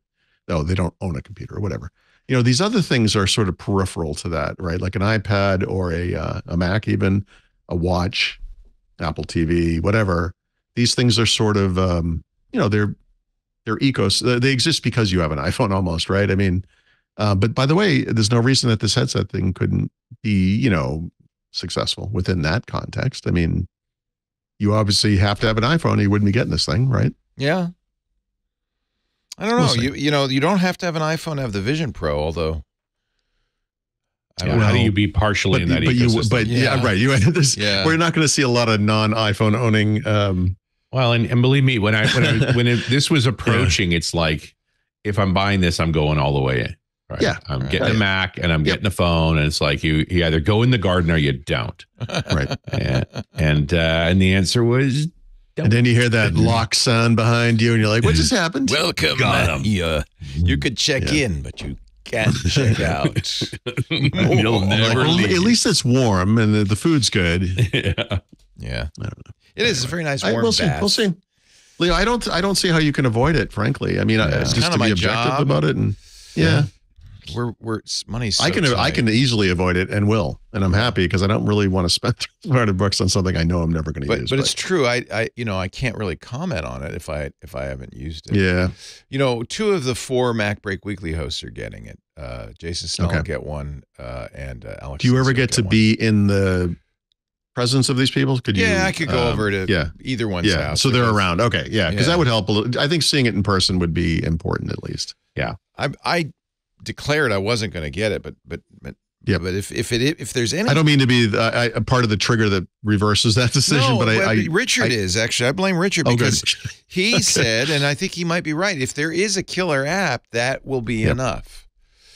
That will be. You just got to anchor it on something, and you can't. I can't judge it a killer app until I say, "Oh, it's a killer app." I have to use it. Yeah. No, it's when you can't put it down, right? Like that's the whole thing. What happened with smartphones is one day somebody wanted to play with it and I couldn't get it back from them. Right? There's going to be a sad day where my wife and I and your wife and you are going to be sitting on the couch. All 4 of us going to have with spooky headsets. Yeah. There's no screen in the room. Yeah. We've got immersive audio. We've got immersive video. Yeah. And we're watching whatever it is, the new season of The Sopranos or whatever. And that's the way it's going to be. We're going to be like these. We're going to be like in the Matrix, I don't. And I don't know. Is it that's bad? a bad thing? Yeah, but we're almost bad. there already. I mean, how many times do you go to dinner and everybody's looking at their phone? Or I know. I mean, well, but this doesn't have to be exclusive, right? I mean, we could do an MST thing where like you guys are actually in the front row facing me while we're watching the thing and we're interacting. That could happen. Yeah. We don't even have to be in the same room. Like you could be on the other side of the country. We could be doing this in real time. It's a possibility. I'm not saying There's some real issues with these headsets. Movement, for instance, is a problem because you even though these have external cameras, so in theory you could walk around. Apple's been pretty clear. No, you're not going to be leaving the area. Don't walk out the front door. Yeah. Battery life is limited, but although they have interchangeable batteries and you can even plug it in. There's just this issue of strapping something onto your head as you get sweaty. So if you guys, if anyone wears a CPAP and you were looking for more stuff to stick on your face, this is going to be a great solution. Are you not feeling claustrophobic enough yet? It's exactly. a CPAP for the daytime, Yeah, that's right. Hey, don your daytime CPAP so you can get some work done. And that's really what's something that really is weird. Microsoft pushed this, I think, failing at it, and now Apple's pushing productivity. But again, but Apple has an audience that is engaged, like aggressively engaged. Yeah. And HoloLens saw some level of success in what we kind of think of as vertical or niche markets or whatever. But the nature of that world is it's not exciting. I mean, the technology is interesting, obviously, but you've got a Skype call back in the day with a little picture-in-picture thing where the guy's saying, don't cut the red wire, cut the blue wire, useful, absolutely. But it's not exciting. Like I don't know. I think if anyone can do it, it's Apple. Yeah. I'm not convinced, but you're right. If they do pull it off, I'm okay with the I told you so. Like legit. I'm not feeling blindsided. It's not even I mean, how often do we get a brand new category? That's exciting. Not very often, actually. Yeah, that's exciting. It also fits the Apple model. They're not the first by any stretch of the imagination. Yeah. But maybe they've got CES it nailed. Was loaded with VR. I would not use this as an I told you so moment. I would, if this thing were to fail, I would just say, yeah, that was one of the outcomes. I mean, they went for it and they failed, whatever. So right, Apple also made the Newton. Right. Yes. Right. Although, I mean, I guess you could make the argument, is this a different company really, Yeah, this is, this is, you want to talk about the larger context on there. It's like, is this Tim Cook's folly finally? Because he's kind of been firing all cylinders. He immediately did the things that Jobs didn't want him to do when he got charged. He made the iPad Mini and all that stuff that Jobs was blind to. Yeah, bigger iPhones, smaller iPads. Right a lot. Exactly. Yep.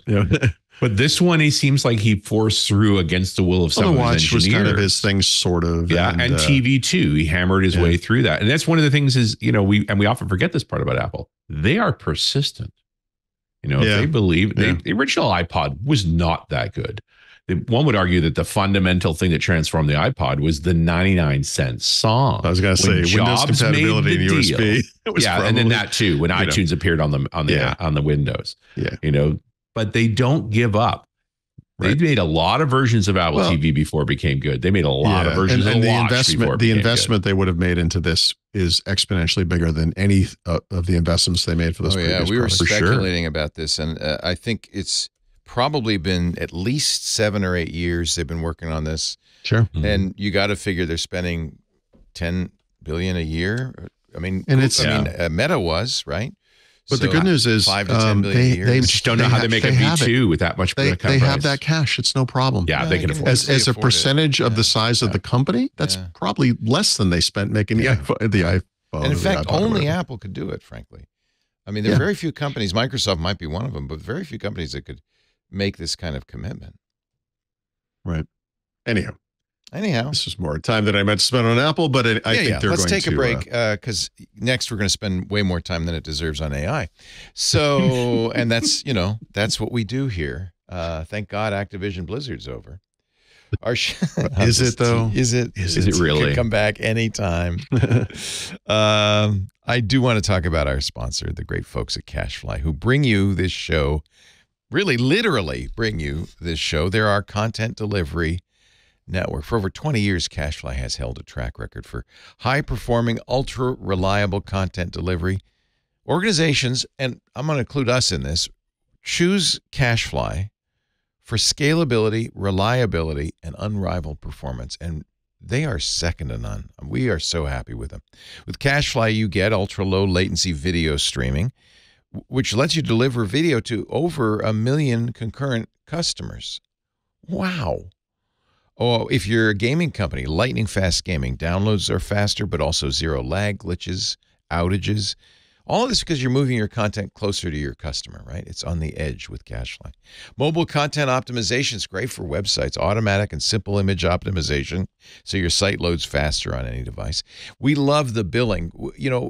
We're, and I bet you are too, of kind of spiky in our usage. So they gave us flexible month-to-month billing for as long as we needed to figure out, well, how is this going to work out? And then once we knew, we got discounts for fixed terms. So that's great. You design your own contract when you switch to CashFly. Oh, and I got to tell you, with CashFly's elite managed packages, you get the VIP treatment. Your dedicated account manager will be with you from day one, assuring smooth implementation, reliable 24/7 support when you need it. Delivering rich media content up to 159% faster than other major CDNs. CashFly, the world's fastest CDN, and our CDN. We're so happy to be with them. Jumpstart your journey with CashFly. Get a complimentary first month or give it a whirl with a free 5 terabyte account. Just go to cashfly.com/twit. Cashfly.com/twit. Thank you, CashFly, from the bottom of my heart. On we go. Let's talk AI, gentlemen. I sense a certain lack of enthusiasm. No, I like AI. I like AI. I'm an AI guy. I'm an accelerationist. I'm the one who says, give him everything. I would like people to appreciate the AI-generated image I made of Sam Altman as the Fonz jumping over a shark. That was your prompt, huh? Yeah, let me pull it up here. That's fantastic. Wow. Yeah, I was pretty happy with that. Yes. Which is what's going to happen with AI, really, when you think about it. We're going to be so proud of things we didn't actually make. There you go. It's okay. In a nutshell. You wrote the prompt. I wrote the prompt. My God. That's like saying, hey, honey, I'd like to have lobster for dinner, and then being proud because we had lobster. Right. When she went out and bought it and made it, and Yeah. What'd you make for dinner? Reservation. I mean, I prompted you. Yeah, it's pretty much all we're good for, prompting. Yeah, but who has ever had a Sam Altman jumping over a shark before? Thank you. It's an original idea. Yeah, I can't get it up. I thought So it you'll was. you'll just have to imagine it. How many times have I said that before? It's on my site. Go to Paul's site. For some reason, I'm not getting my screen up on the screen. I'm perhaps too proud of it. Anyway, OpenAI responded to the New York Times lawsuit with a blog post on their site. I originally started just to cover it as a straight up news story, and then I read the quote that I quoted, and I was like, "Oh my God, what? Are you kidding me?" And then I scanned the thing again, and I was like, "Oh my God, these guys are out. They're out to lunch." So I'm not going to beat this one to death. I wrote an article about it. It's, there's absolutely a debate to be had here about how whether this thing breaks the law, bad, whatever. We can debate this, but their response is out to lunch, and I will leave it on a happy note and just say this. At the end of this post, they actually extended an olive branch and said, "Look, we want to work with the New York Times. We want them, we want them to be a good partner." And I do think that was both sides' eventual goal here, or real goal here, right? And I thought this was a money play, and they just didn't want to spend a lot on lawyers. Yeah. So I think I still feel the same way, that the way this ends is some form of settlement. I do think it's telling that OpenAI made the argument that they've had discussions with dozens of news organizations, but they could only cite 4 of them, and none of them will announce what they're being paid, right, for their content being licensed, right? And there are all kinds of reasons why that might be the case. But anyway, there are concerns here, but I have a bigger concern that I live in the state of Pennsylvania, and my proud Commonwealth just became the first U.S. state to adopt GPT Enterprise for use in state operations. Yes. So I moved twice last year. I hope I don't have to move again. But it's a little upsetting. They're starting with kind of, well, actually, I mean, their use of generative AI is right. Doesn't sound horrible, honestly. And they do make the point, none of the data or input that we make is going to inform Chat GPT or train it or whatever, right? Or any future Let's products. face it, like everything you need to find is on their website. You just can't actually find it. And so, putting a chat interface onto it so they can lead you to self-service. Well, it's Well, they're actually doing it for their own employees. And so I have to say, some of this sounds pretty good to me. So for example, they're going to help use it to help them create and edit copy. Like, okay, make outdated policies more accessible, right? Okay, that's pretty good. So rewriting the language on them. Yeah, address duplication and conflicting guidance in hundreds of thousands of pages of employee policies. Help employees generate code. I don't know what that means. HR is a good place actually for. It's like, okay. I mean, I'm not. Yeah. Okay. Put your employee handbook into an AI expert, and because Lisa, I mean, we get a lot of questions about our handbook. It's like, well, I know it's hard to read it all. Yeah. So, okay. Sometime it's like, okay, I think you're right. Sam Altman has jumped the shark, ladies and gentlemen. There he goes. The EU announced that they were investing a couple of general things, virtual worlds and generative AI, but then very specifically said, we are investigating Microsoft's strange relationship with OpenAI and whether it breaks antitrust laws, because they've effectively found a way to sort of acquire a company, but not acquire a company, and thus never be held to a kind of regulatory standard. I think we can all agree if Microsoft tried to buy OpenAI, Activision Blizzard or not, they would have been like, no, like the multiple regulatory bodies would have blocked that purchase. So, yeah, but they almost got it on an acqui-hire, right? Like that. Yeah, that's was right. That would have skirted it too. I know. That's so crafty. I love that. If only any of it was intentional. Yeah. Well, yeah. Sometimes you stumble into a good strategy. It's okay. That's it. And then OpenAI just announced today, right before the show started, I think, that they have launched their GPT store. This is only for paying customers. So I think it's Chat GPT Plus Enterprise and Teams. Teams plan was announced today. That's $30 per month per user, right? But $25 per month per user when you bill annually. And this is the Teamsification, I would say, of Chat GPT, right? You have an app store now, and it's a platform. And I don't, it's interesting. Leo was making the case last week, can Chat GPT replace the New York Times, right? And the answer is no. I mean, today, of course it can't. But, these kinds of things, people are going to be able to build off of Chat GPT and build AI applications. I mean, it's kind of interesting. This is the path we wanted to go on. I'm using it every day now with my little Lisp expert system. Oh, right. Okay. Right. It's really great. And actually, that's a GPT. That's a perfect example. Yeah. So when you think about like the New York Times fearing this kind of thing, which I get on one level, and there's also a bigger issue where a company like Google especially fears the possibility that this kind of technology could unseat it, especially its search dominance, which is where its advertising revenue all comes from, right? So that's very interesting. But I think when you hear that, you think, well, it must be Microsoft Bing, which is powered by this, or maybe Chat GPT itself.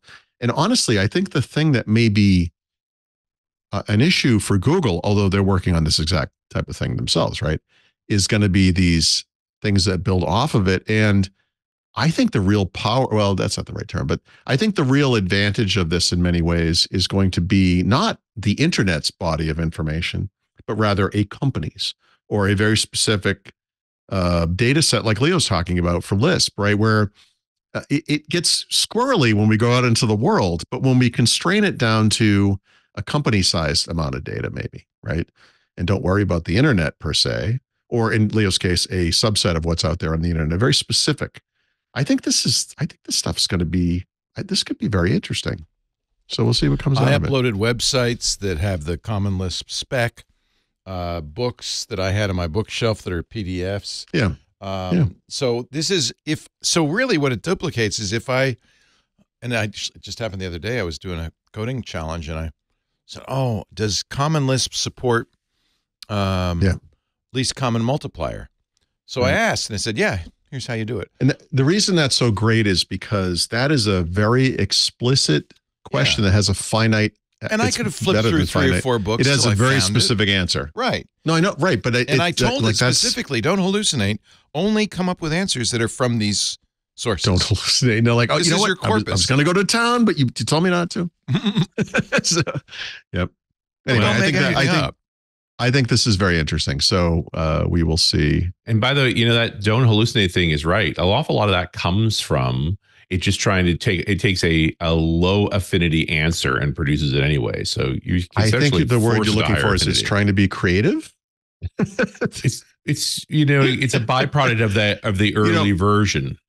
The biggest problem conceptually with AI, and it's something that openAI, and I think Microsoft too, but openAI explicitly is putting out into the world on purpose, is this notion that we're humanizing it, right? It's like anthropomorphizing. Yes. We are using it's learning, like as if this thing learns in any way like a human learns. Like you think you understand what it's doing because you're like, oh yeah, no, I have read things and learned them myself, and it's like that's not how this works. And anyway, they're very purposefully, that's in their retort to the New York Times. There's some stuff in there where you're like, oh my God, guys, like seriously, like I'm now using the OpenAI API through Home Assistant. So it actually maps to the house, and because the language model's so much better, it gets it in because it's so specific, right, to what you need. Yeah. Right. And the same thing, the correct answer when it's not sure is to say, I don't know. This is going to come up later, but I've been using Brave Search lately, right? And I have to say I don't. It's not as good as DuckDuckGo Search, whatever that's worth. I had that magical moment with DuckDuckGo where I was like, oh wow, this actually works really well. And then I used Brave. The way something's not working is when you have to go back to the old thing, right? So I found myself doing that thing I always found myself doing. With search engines in particular, which was you just go back to Google, and then you search, you're like, yeah, there it is. There's the answer I was looking for. And I think that's kind of what AI is like when you put it against the world's data. It's like, oh, you're making me work too hard here.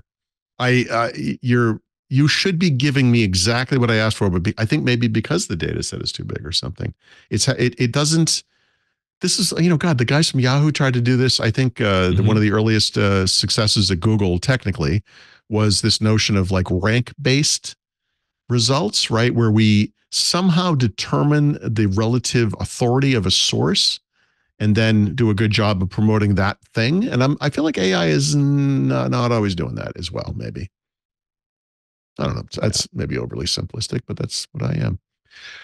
Okay. And then we found out this past week which Microsoft executive is sort of on the OpenAI board. Remember, this is a non-voting observer. An observer. And her name is Dee Templeton. Do you know this person? I do. Yeah. Oh, okay. I wasn't aware of her. She is a cute. She's from Australia. She's been at Microsoft for 25 years. New Zealand. So sorry. Well, as you know, Richard, they're the same place. Yes. Moving on. No, I'm sorry. Just kidding. It's a joke. The U.S. and Canada are the same place. That's all I'm saying. There you go. 25-year Microsoft veteran advisor to CTO Kevin Scott, right, who orchestrated the partnership with OpenAI. She'll be the one doing the Grime or Wormtongue thing, you know? This is what we joked about. They're like, OpenAI is going to say, we're going to go in this certain direction. She's going to be like, actually, I guess we're going to go in this other direction. Everyone, yep, everyone, good. Everyone voted. You know. As someone who sat on a few boards, you know, when I figured out this, I was an advisor, and this particular CTO we were having a problem with was a smoker. Yeah. And I started going to the smoke breaks. Yeah. Smart. Just a deal. Just to have that conversation over the smoke break. It was done. Totally. Right. And it's that's, you know, the important part of an observer is, you don't get to vote, but the action in a boardroom, that doesn't mean you can't. It's not in the boardroom. It's plus, everything you around can it. still impact everyone's opinions and whatever. I've never seen a meaningful board meeting where you didn't know the outcome going in the door. Like, you do your homework. Ask Sam Altman about that one. But, and so the fact that she's going to be there, which means she gets the package before the board meeting, and will be looped in on some calls. Like, that's the reality. Is she going to have influence? You're damn right. And by the way, she kicks ass. Like, wicked smart. You know, she's a reason she ended up advisor to CTO. Sure. She was always working on the research side of things. She bounced in and out of MSR. She was really good at putting partnerships and stuff together. She built a lot of good stuff. Like, when I saw who it was, I'm like, yeah, good call. Plus, she's dressed like someone from the Matrix, so you can tell she kind of kicks ass. Well, if you're going to hang out in Kevin Scott's world, that's kind of a gimme, right? Yeah, you want to be exactly. Anyway, that's great. Okay, so that's cool. I'm not familiar with her. I'm sorry to say. Yeah, and I'm not old friends with Dee Templeton. I think we met once, but I know her work from right around MSR, and she was always smart as hell. I didn't write about this one, and I guess I probably won't, but Duolingo, which is a language learning service and mobile app. And by the way, my wife and I are both subscribers to Duolingo Max, which is the paid subscription version of it. Announced this past week, or at least admitted to the fact that they are laying off about 10% of their contract workers as they start to rely more on artificial intelligence, which, of course, this app is heavily based on AI. In fact, that Duolingo Max service I just mentioned incorporates ChatGPT to do conversational exercises with their users. So kind of interesting. I also, part of me was just like, hey, you know what ML has been really good at for a long time? Translations. Yeah. Well, this is right. Another finite, data set or whatever. And I think the thing that Duolingo is I've gone in and out of it over the years. I think I've been using it. I want to say, I could look it up as I want to say it's in 2014 or something. It's a long time. There was a time where I could finish their lessons for French and then moved on to Spanish, finished it, then went back and said, I'm just going to start over again with French. And then at some point they expanded, and now I don't think I'm going to live long enough to get through all of it. You have to remember the Duolingo is interesting because of its origins. It was came out of Carnegie Mellon. In fact, it was funded by a MacArthur grant because the professor behind it was the same guy who did reCAPTCHA.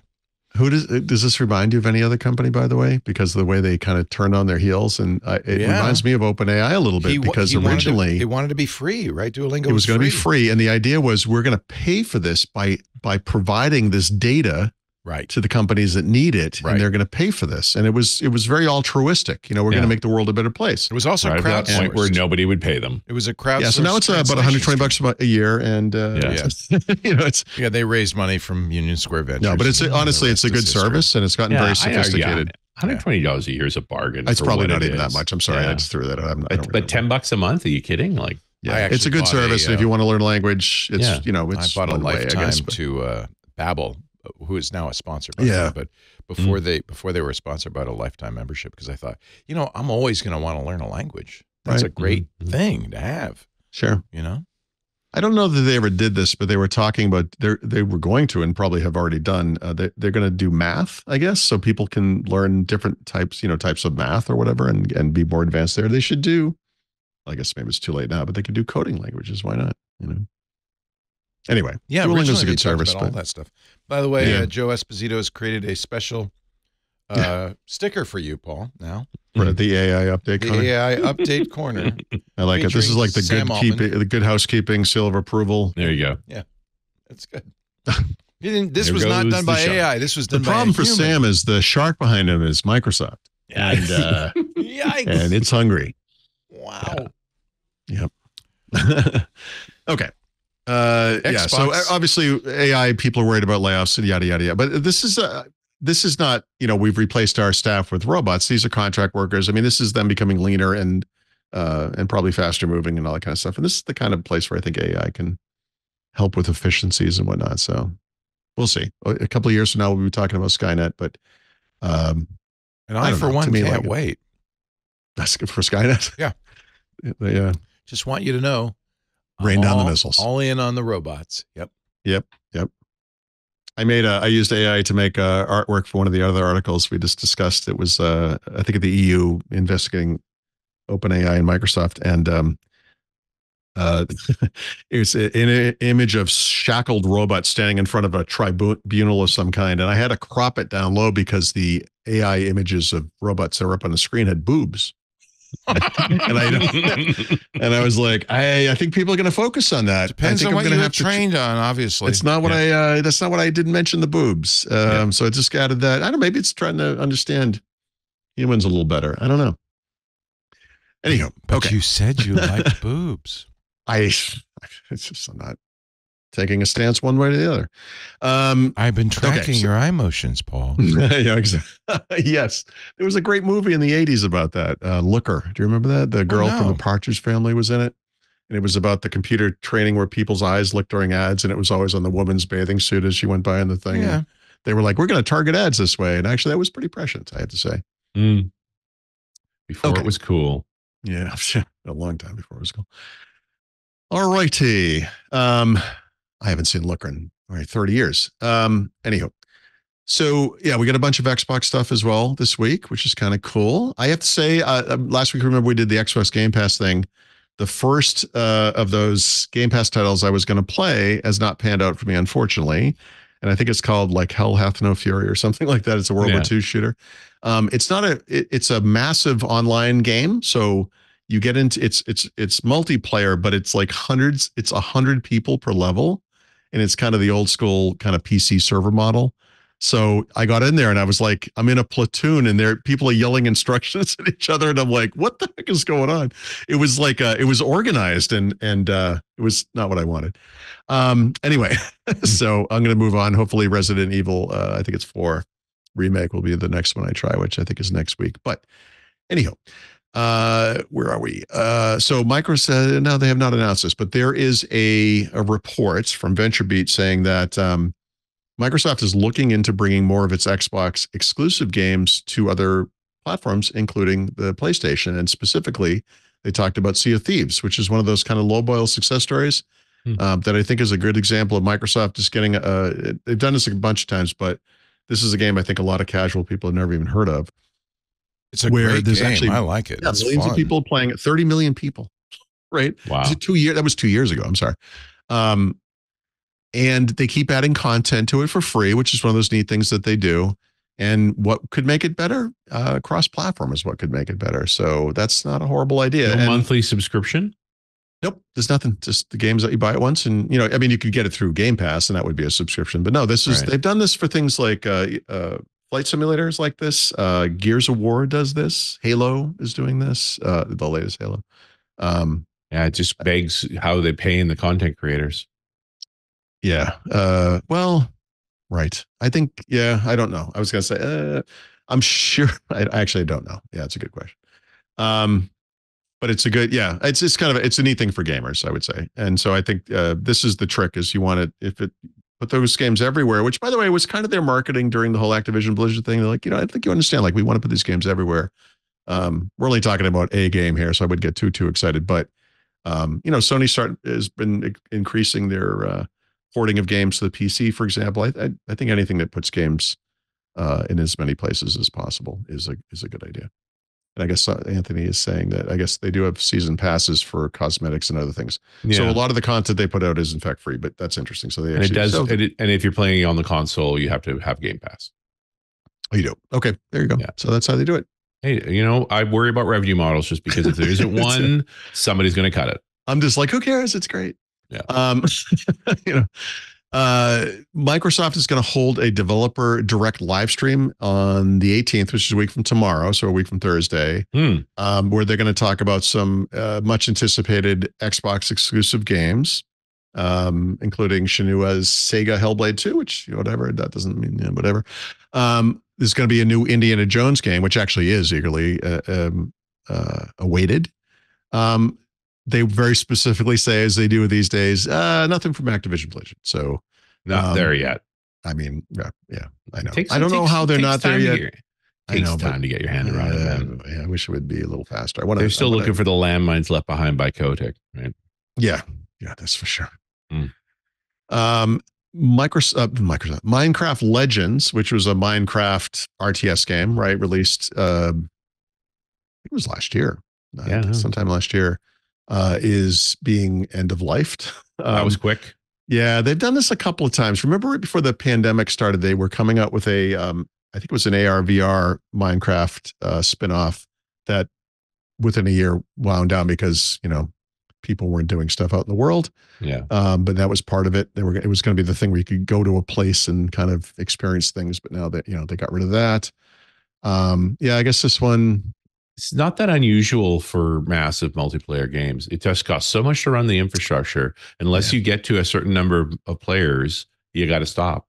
Right. Ask Electronic Arts how many attempts they've made on how many games. And spinoffs are tough, right? Everyone remembers Laverne and Shirley, but you forget the other 30 games those guys try to put out that are TV shows. That nobody wants. Yeah, it's terrible spinoffs. Like, look at all the spinoffs of like the Jeffersons was a big one. Was there a Lenny and Squiggy? Yeah. Oh, I hope so. Joni loves Chachi. I love those guys. Joni loves Chachi. This is a piece of garbage. Terrible. Hey, who do you like least on this show? Yeah, let's make a show about those guys. There you go. Although, they spun off Better Call Saul from Breaking Bad. That was actually at the time was better. Arguably better. I was like, of all the characters on that show, this would not have been what I picked, and it was awesome. So I guess because that character also exceeded expectations of the original story too. Like they ended up changing the writing. Yeah, he was completely comedic. Right, that's right. Yeah, and powerful. Look, if that show had been very good, we would have been like, great. But like many people think it's better than the original, and it's like that's a interesting conversation because they're both fantastic. But did spin off movies from there that did okay. Yeah, like that Camino one was whatever. Yeah, that's true. Yeah, that wasn't great. Also, they made a horrible commercial. I don't know, whatever. GeForce Now, as part of NVIDIA's kind of sweeping announcements at CES, a bunch of Activision Blizzard's coming, obviously, but they're going to start having day passes, which is kind of interesting. So, because if you think about it, like the tiers, these monthly tiers, you can go in and out of these subscriptions pretty easily, but they'll let you just try this thing, for 24 hours, right? So maybe a hot new game comes out. You're like, you know what?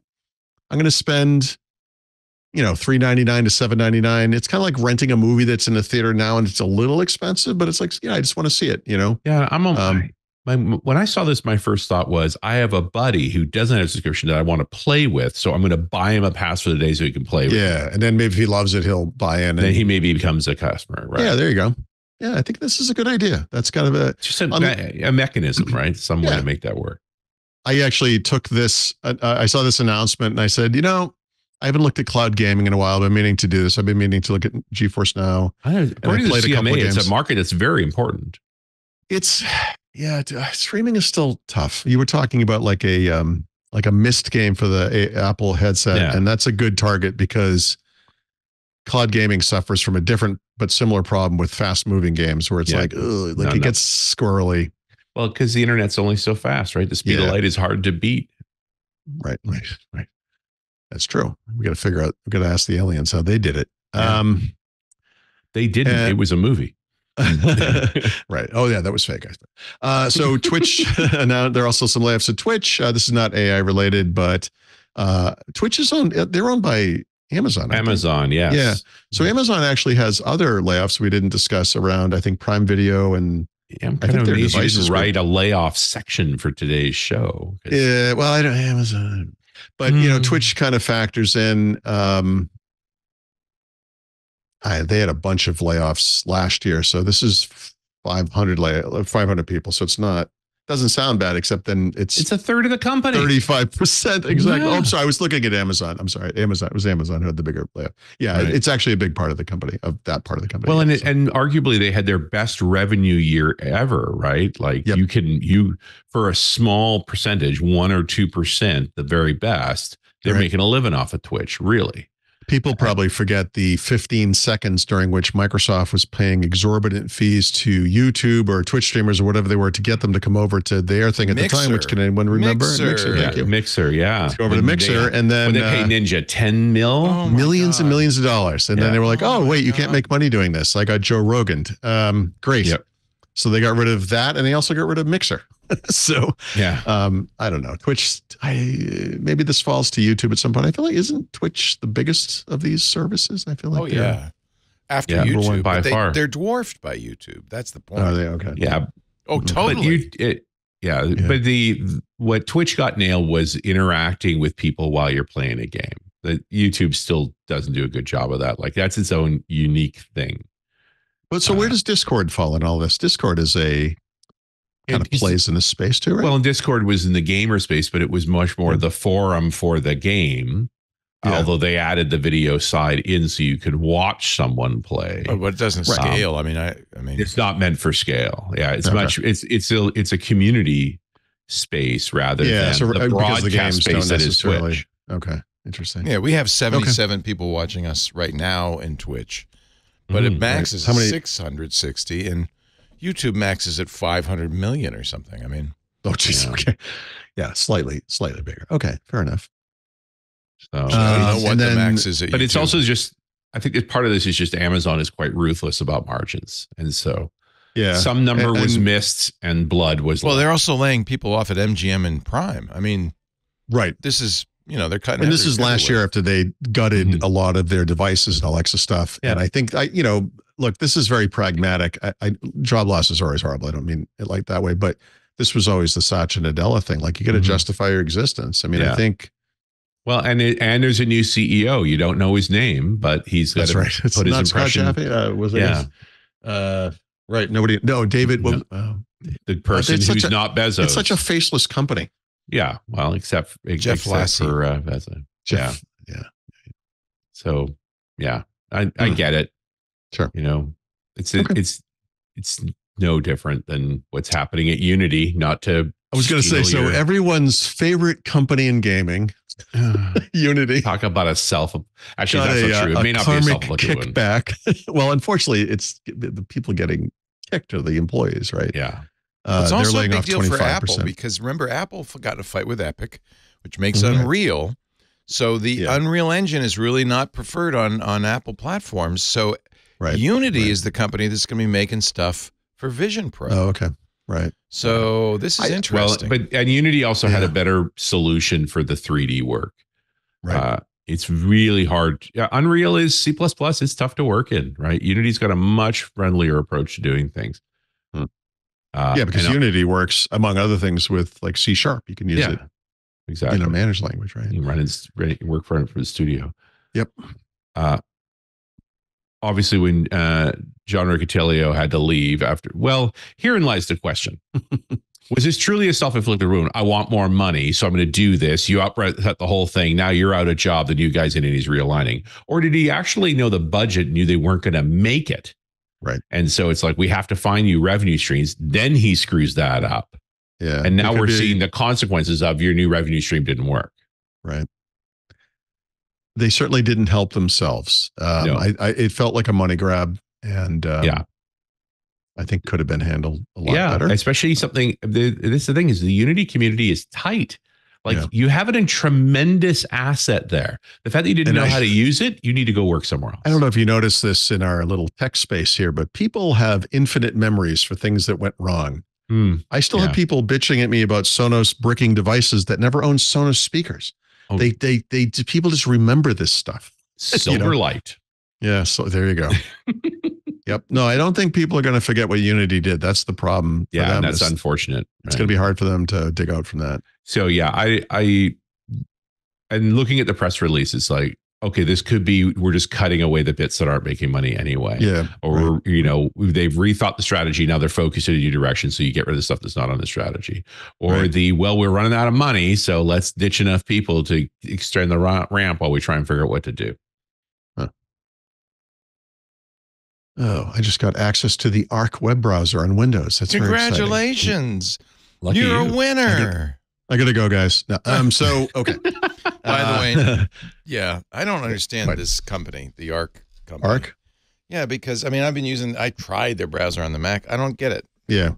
Oh, okay. I've not seen. Wait, I think I used it briefly on the Mac. This is new, yeah, on Windows. They didn't have a Windows version. Yeah, it's in like a invite beta thing now. So I guess I don't know. I don't get it. I don't know.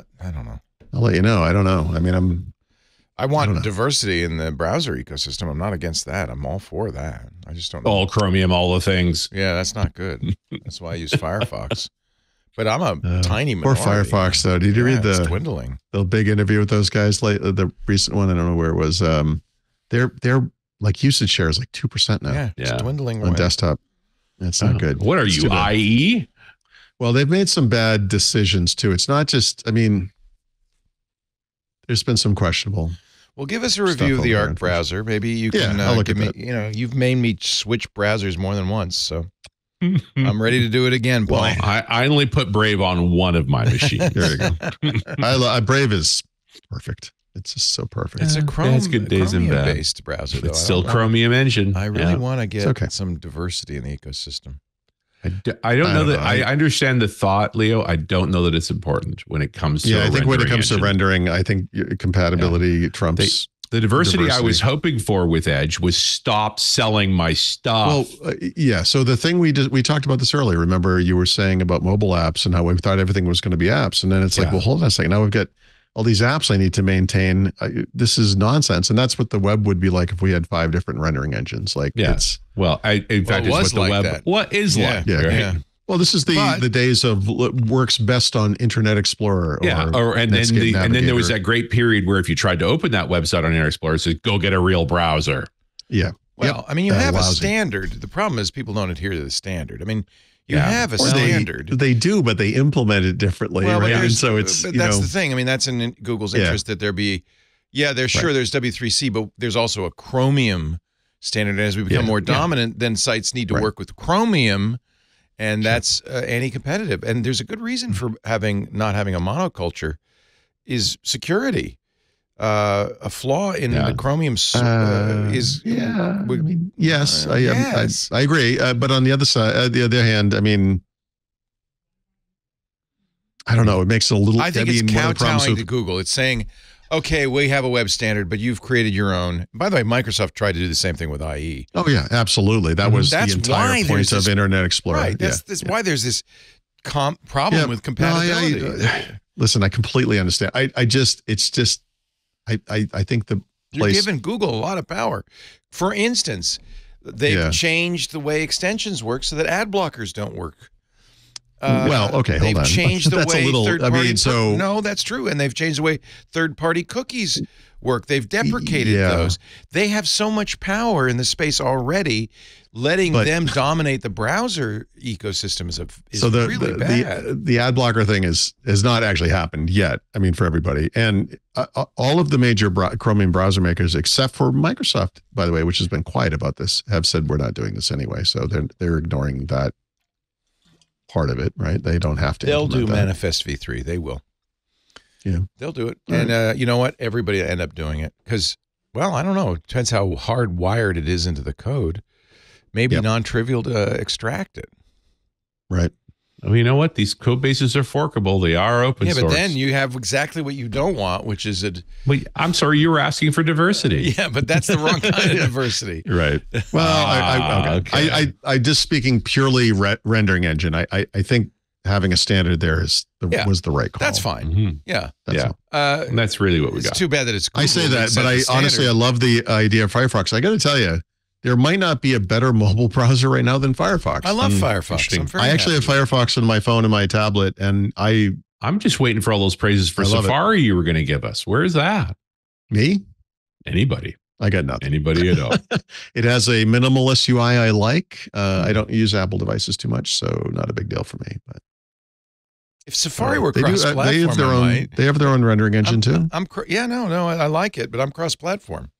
And that's the thing for me. Like that, right? That to me is, you talk about diversity is important, but I actually think I will call it I don't know, portability or whatever is to me is the biggest thing. Or one of the bigger things, I guess. Standards are what's important. Yeah, maybe that's the best way to say it. Standardized. Unfortunately, these companies are bigger than the standards bodies, and so they just do what they want. Right. Well, they're de facto these standards. Companies are on the standards body. Yeah, they are the standards. We are the standards. Yeah. That's right. It's all the Alexander Haig of standards. The fix is in. Yep. Oh well, that's life. What are you gonna do? Why don't we pause here? Okay. We will be getting to the back of the book. How about that? Richard's had it with us. The back of the book coming up as we continue. I like the big text, Leo. It makes me happy. It's like, I know what to do now. That's why I put it there. All it needs is like a little like a spotlight effect. Like bouncing emojis. I do want to mention that this is a good time for people to consider joining Club Twit if they're not already a member. Reason being, ad sales dwindling. We've been looking ahead. We forecast every year, and just like Twitch, just like everybody else. No, not just like Twitch, Leo. Well, we had a layoff, an equivalent percentage, 35% of our staff last month, cancel shows, and it could continue because we are not owned by Amazon.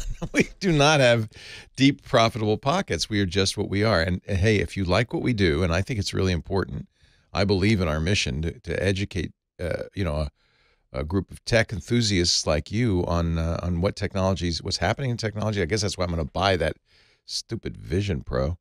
Jeez, I desperately need for this not to be my fault. It's your fault. Paul talked to me. I don't care in a way. No, what you you're do, right. I had to get it.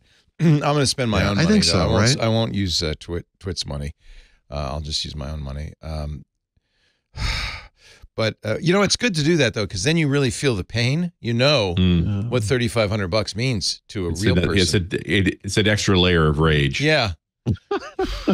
Anyway, so your money will not go to my Vision Pro. Your money will go to keeping the lights on, the studio running, the people employed, and the shows expanding. Things like Paul's Hands on Windows, which is a great show and is in our club only. So what do you get? Well, first of all, $7 a month is all you pay.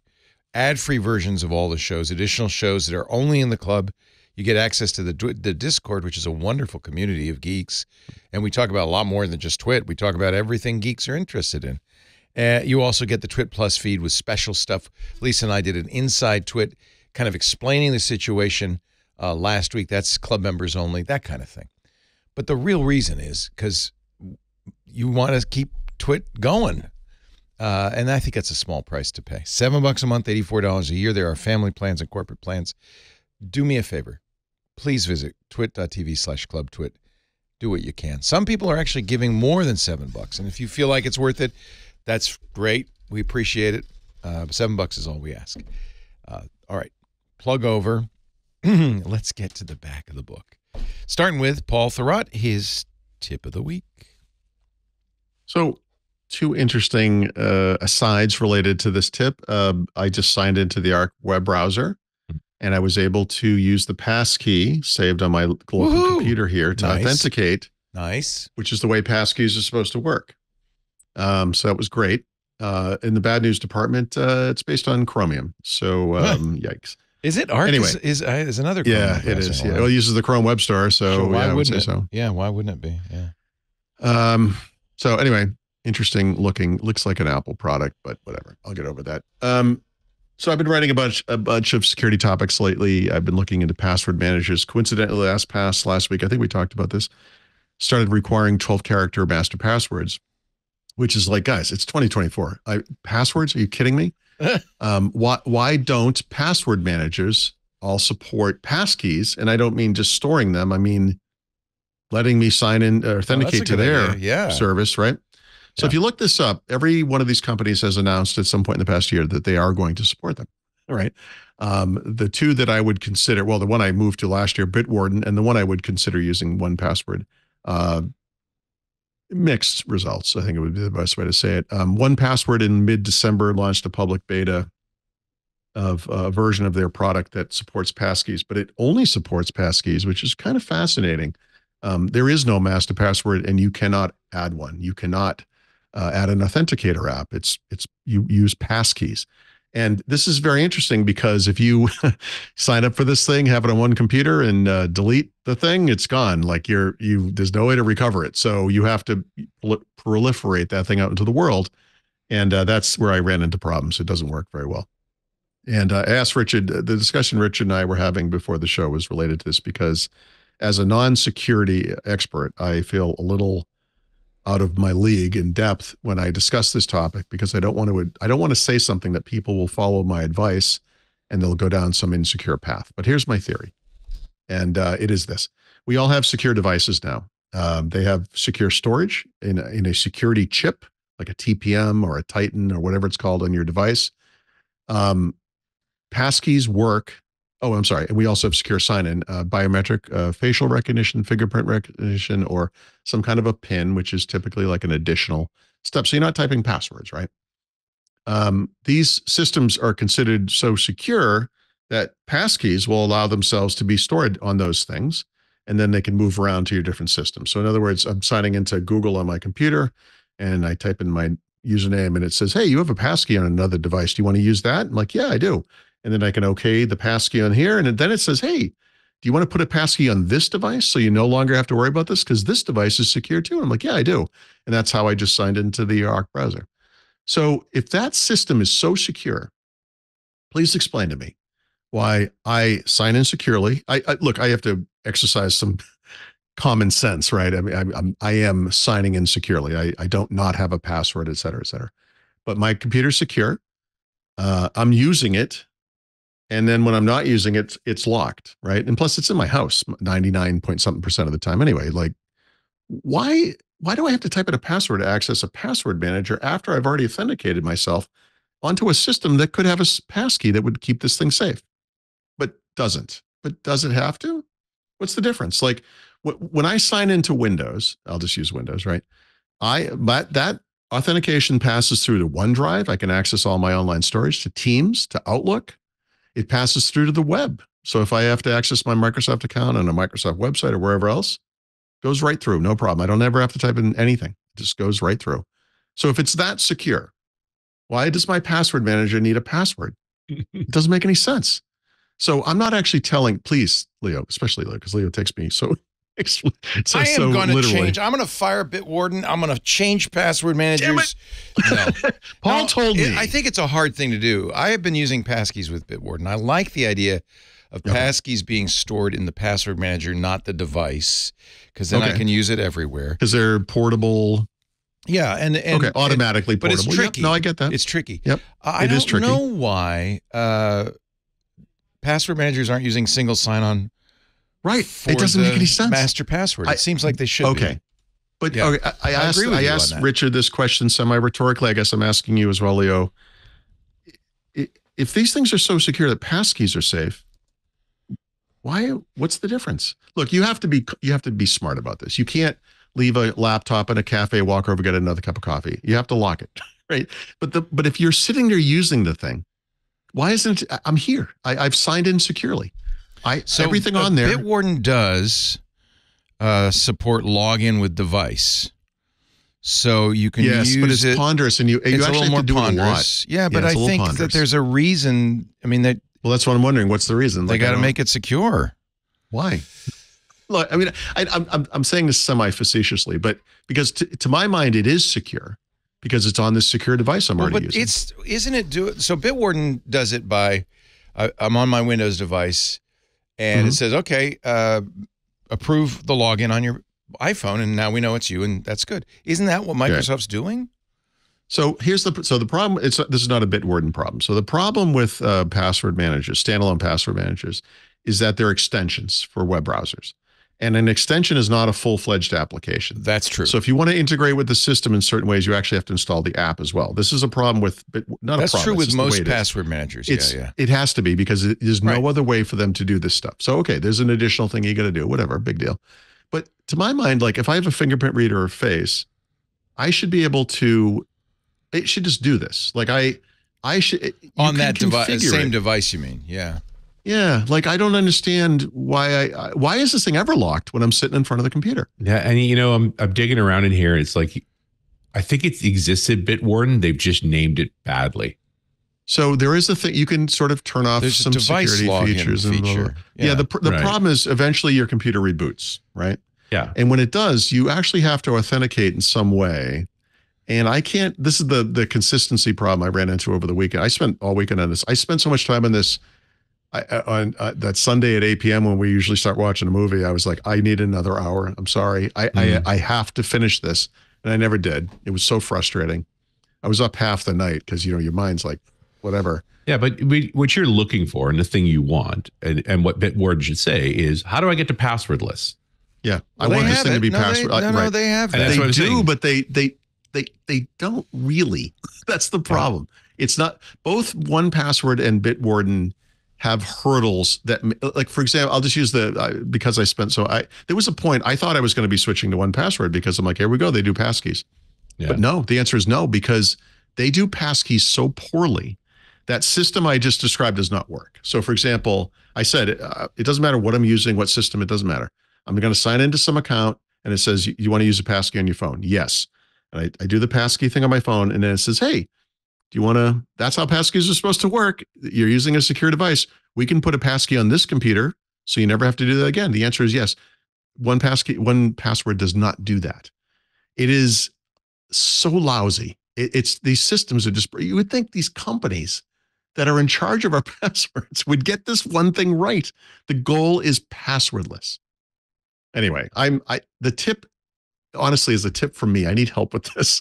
I'm trying to figure out whether or not my vague belief that I do not want to recommend to others, which is this, that if I don't care what device we're talking about, I sign in securely. I should just be able to run any app. I don't care what it is. What's the difference? I've signed in. It's me. You're swimming upstream, and correct me if I'm wrong, Richard, but I think you're swimming upstream because the modern standard is zero trust, right? Yes. And zero trust means just because you're logged into your device doesn't mean I should trust you just as much as just because you're in the network means I should trust you. I think, but passkeys work that way. And what I'm saying is what I'm adding to it is that element of common sense. I'm saying as the user, I trust myself enough to know that I'm not going to leave this thing open to the world for other people to use, that I'm using it myself, and that when I go away, I'm going to close the lid if I'm in a public place or if I'm in my house, I don't care. And that's on me. And I'm trying to think of a way I can sort of write this or say this to other people and not come off as you don't understand security and what you're suggesting is ridiculous, when in fact, this is literally how passkeys work, and I don't understand why. I will ask. You know who I will ask? The wonderful Steve Gibson. Because you're right. Okay. You're right. I want my passkey. My password manager should write a passkey to the TPM on my computer, to the Titan chip on my phone, and I should be able to authenticate on the device and have that pass through, and I should never have to sign into that thing again. That's my contention. Okay. Here's part of the problem. That's not in the passkey spec. Oh. Okay. So, and that was the whole thing, was passkey authenticates you with a device. And this was the whole thing, is if I have passkeys on my iPhone, they're not on my Windows device. And they can't be moved to my Windows device. They live on these. They can't be moved, but you could use that to create one. No, I am paranoid enough. That's my point. I'm paranoid enough that I have not written this and I'm asking a question. I'm not saying this is a fact. I'll ask Steve. That's an interesting. Yeah. So yeah, it's an interesting problem. I want to do the right thing. Yeah. And I think, I swear, I think it exists. I think we're just, I think these security people, the one thing we know for sure about security people is they don't know how to build a UX to save their lives. Yeah. There. Okay. And that, by the way, is absolutely fair. And I think this feature. Regarding sessions should expire, of course, and then I should securely authenticate with Windows Hello on my PC, and it should be fine. Now the question is, does the service determine that with your Google account? Yeah, Google does. We all know this. Every once in a while, Google says, "Hey, you got to sign in." And whatever that time, what is it, a month or less? I don't know, whatever it is, whatever. And it really is set by, when and of course I'm leaning on Azure because I spend so much time on that particular problem. It's like, it's actually accounting for the number of unusual things in this login. Like your IP address changed, amp it up. Devices change. You never logged in from this device before. Amp it up. This is probably not the right word, but this is almost like a heuristic approach to security, where you say, look, you have signed in at this IP in this physical location every day for the past 90 days. You're signing in securely with Windows Hello. We think it's you. Now, if while you're doing this, while your session is still active, you try to sign in Vietnam, we're going to throw up some roadblocks there. Sure. That is not just expected. It's what should happen. It's what you should want, right? Yeah. No, LinkedIn fired me an email saying, "Are you logging in from Florida?" You don't want to see that. But then again, you do want to see that because now the system's working. So I hate that. I don't mean to say I'm just asking questions like some kind of a jerk. The way you get people to ignore security is by asking the same question over and over again for no reason. Yeah, right? That's exactly right. You want that question to be asked when something's different. So, okay. So someone has said Bitwarden suggests you do that. That doesn't work. So that's the problem. That's what I'm saying. It doesn't actually work. So it's, you can't configure it in a fairly insecure way, and then you sort of shake it down yourself. You can do that. What I'm saying is we shouldn't have to think about this stuff. No. What it should allow is the thing I've described, that passkey style experience where I'm authenticating with whatever the local security is. Yeah. This setting that someone has put into the Discord, I've done this on 7 or 8 different computers. I've done this a lot. It is such an inconsistent experience, and part of it has to do with, I think, because I'm signing in different ways or whatever. But I'm really trying to come up with something where it's like I'm not balancing. Actually, that's the point. It's not a compromise between security and convenience. I'm trying to arrive at a thing that is both secure and convenient, because that's what makes people do it. If something is secure but it's a pain in the butt, they just say no. That's why my wife will never use a security key. Okay, so it's just too I'm much looking for at her. Bitwarden right now. And you have to have the app. You're right, because you don't want to do that, and you really don't want to do it as a browser extension. That's JavaScript and not.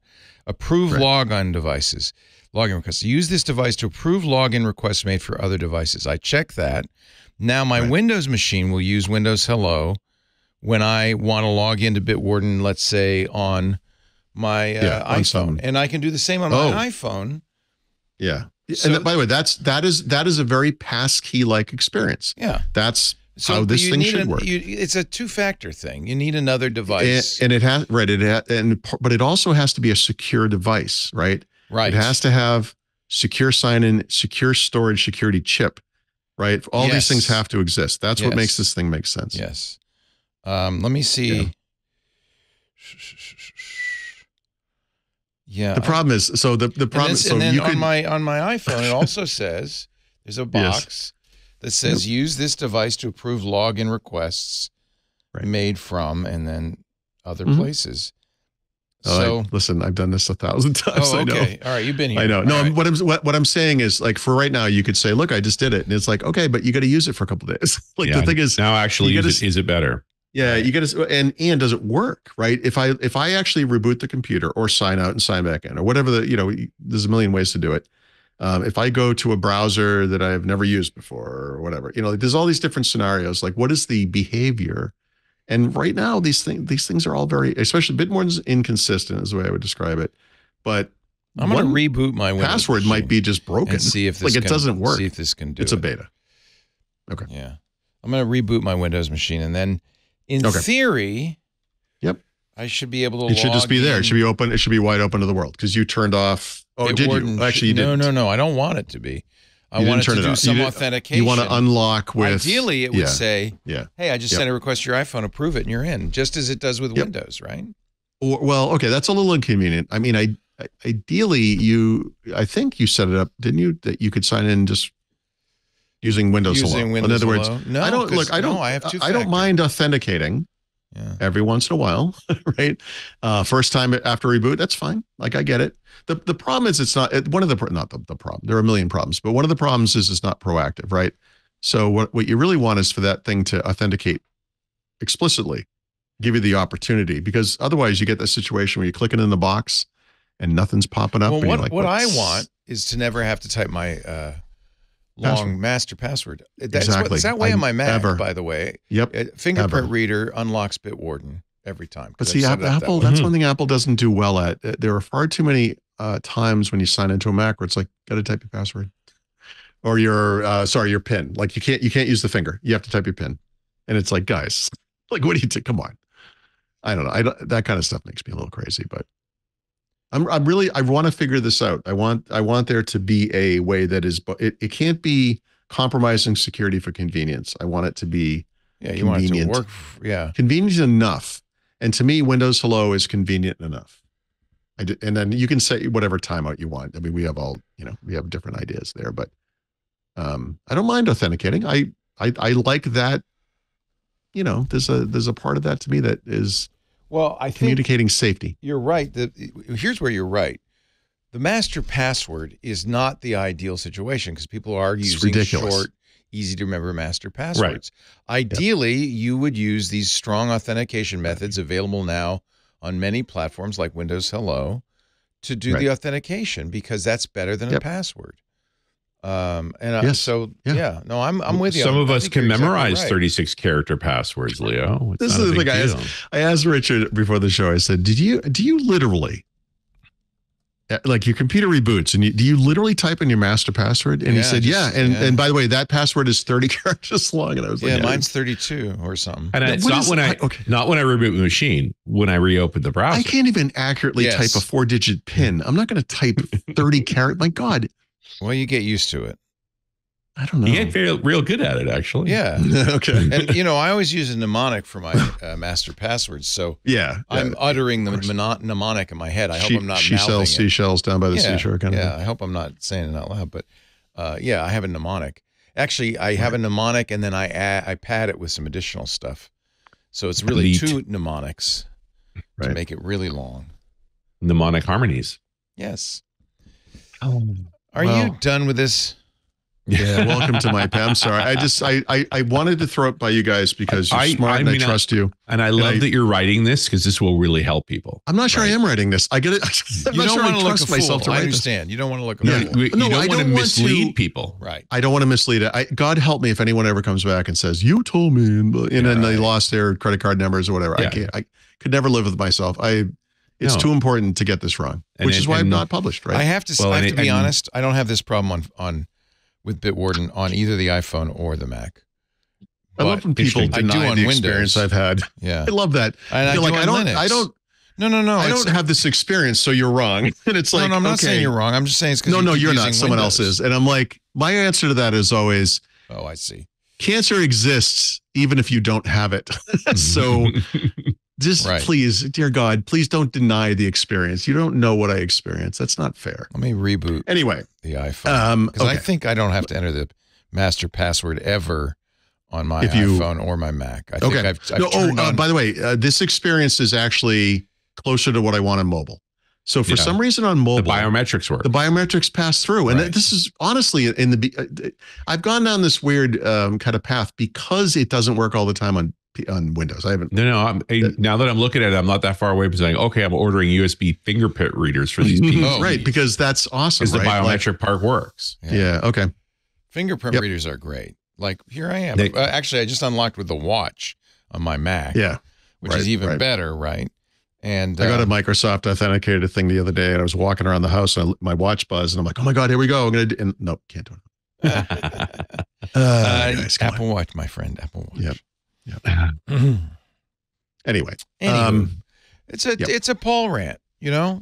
Take it or leave. Well, it's your Paul rant. Maybe, yeah. Yeah, there's a reason I haven't recommended YubiKeys other than sysadmins. By the way, do not get the YubiKey with fingerprint reader. I thought, perfect, right? No. This is the solution. Right. It's actually worse because you have to enter your think PIN. Anyone could. My cat could unlock that thing. In fact, I looked it up. I'm like, is this really a fingerprint reader? This is it's just push the button. You know, like I think it's a fingerprint reader, but is it? It's not. My experience has been it's not reliable enough that I end up entering the PIN a lot. Yeah, it doesn't seem very good. Yeah, I thought this is perfect, right? Here's the real solution: a hardware key that uses your thumbprint, so it's super, reliable. Right. Yep. No. Security keys are tough. I could get away with. I could absolutely use a security key, obviously, I've been testing that. If you don't like it, I could never give that to my wife. I hope this multi-device thing works. Like, you know what would make me happy with opening a browser on my PC? That my phone popped up and said, "Should I open Bitwarden for you?" And I'm like, "Yeah." Here's my thumb. Thank you.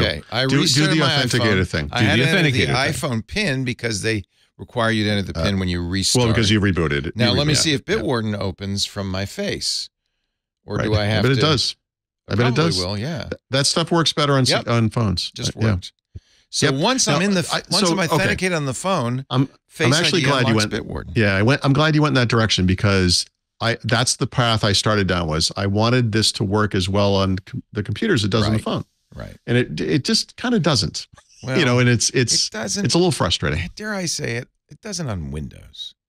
It also doesn't. It really doesn't on Linux. Yeah. Well, but whose fault is that, right? Actually, it doesn't matter. I mean, it does matter. But okay. I'm not going to spend a bunch of time experimenting on a Chromebook or a Mac because let me reboot my Mac. If that works, that's great. But I need it to work on Windows. This is for a book about Windows. Yeah, no, I understand. But I'm going to reboot my Mac, and my guess is it's going to be very similar to the experience with the iPhone, which is once I authenticate on the Mac. But you have to type in your code, your PIN or whatever. Apple does that. And then when you reboot a system, you do have to use the password. So by the way, that's one thing Microsoft doesn't do. When you reboot a Windows PC, you can sign in with Windows Hello Face or Finger. Yes, you don't have to type in the PIN. Right? Maybe that's why the password managers don't. So maybe it thinks it's not as secure for that reason. It's interesting to me that a 4-digit PIN would be more secure than It isn't an easily broken 4-digit PIN. Although I guess it has a timeout where it would fail after a number of attempts. You mean on the phone? It's 6 digits, first of all. No, I meant on Windows. But yeah, now let's see. My password is required to log in because I rebooted. Yep. And that, I'm content with that. First of all, because I don't reboot that often. Sure. That's how I know you're not using Windows. But go on. You're right. Apple has decided not to use the fingerprint reader as the first time. All its devices. Google does the same thing. If you reboot an Android phone, you have to type in. So there might be a reason for that. Let me start the Bitwarden. Oh, I'm sure there's a reason. I'm not sure I agree with it. I started the Bitwarden app. It says unlock with Touch ID, and there it is. There you go. That's good. Yeah, that's not the experience on Windows. So I'm going to keep trying. I appreciate you guys, your feedback. Yeah, no, I want it solved too, right? I'm just, by the way, this Bitwarden experience where I say, hey, can I turn on a security feature? So yeah, let me send you to the web. Like, really? Exactly. So, right. And so here's the problem in a nutshell, regardless of the details, is nobody will use these security features if they're hard to use. Yeah. That's it. Well, so I'm trying to, like I said, I'm not balancing security and convenience. I am trying to mate them. I'm trying to make them both. I'm trying to make it both of those things. And it is on the phone. I would say using your face or whatever it is to sign into that thing on a phone is convenient enough. Yeah. That's how I would describe that. Ideally, and part of the reason for that is you're doing it on the same device. Like when Leo signed in with his finger on the Mac, that's what I want. This is one step too many every time. I'm using a computer. I have security here. I would like to pass through. And anyway, I'll keep working on it. It may not be a solvable problem right now on Windows. I don't know. Yeah, in fact, I just, by the way, logged into Bitwarden also in the browser, and it was fingerprint. So yeah, nice. In theory, once I've logged into my Mac, and I admittedly have to type a password there. Maybe I should. I can use fingerprint. You know what?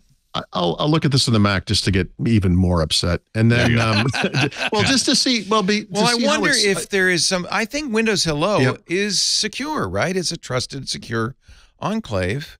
It should be. It has all the TPM was started with Windows, right? I mean, the security chips we have on mobile all have their roots in this. We should point out not all Windows machines support Windows Hello, but I guess Bitwarden's any app could say, "Do you support Hello?" And a pin is considered Windows Hello, so a pin works as well. If you only have a pin, you can do that. You can do that.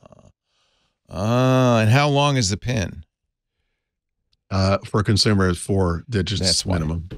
Yeah, that's a terrible security model. Come on, that's only 10,000 possibilities. Right? I only need 4 on my phone. It's the same. What phone is that? Every phone. No, you need 6 on an iPhone. No, you don't. No, you can choose 4. Well, it's 6 by default, but you can go in during. Care about anything. There's plenty of people who don't have a password at all. Who says? All right, whatever.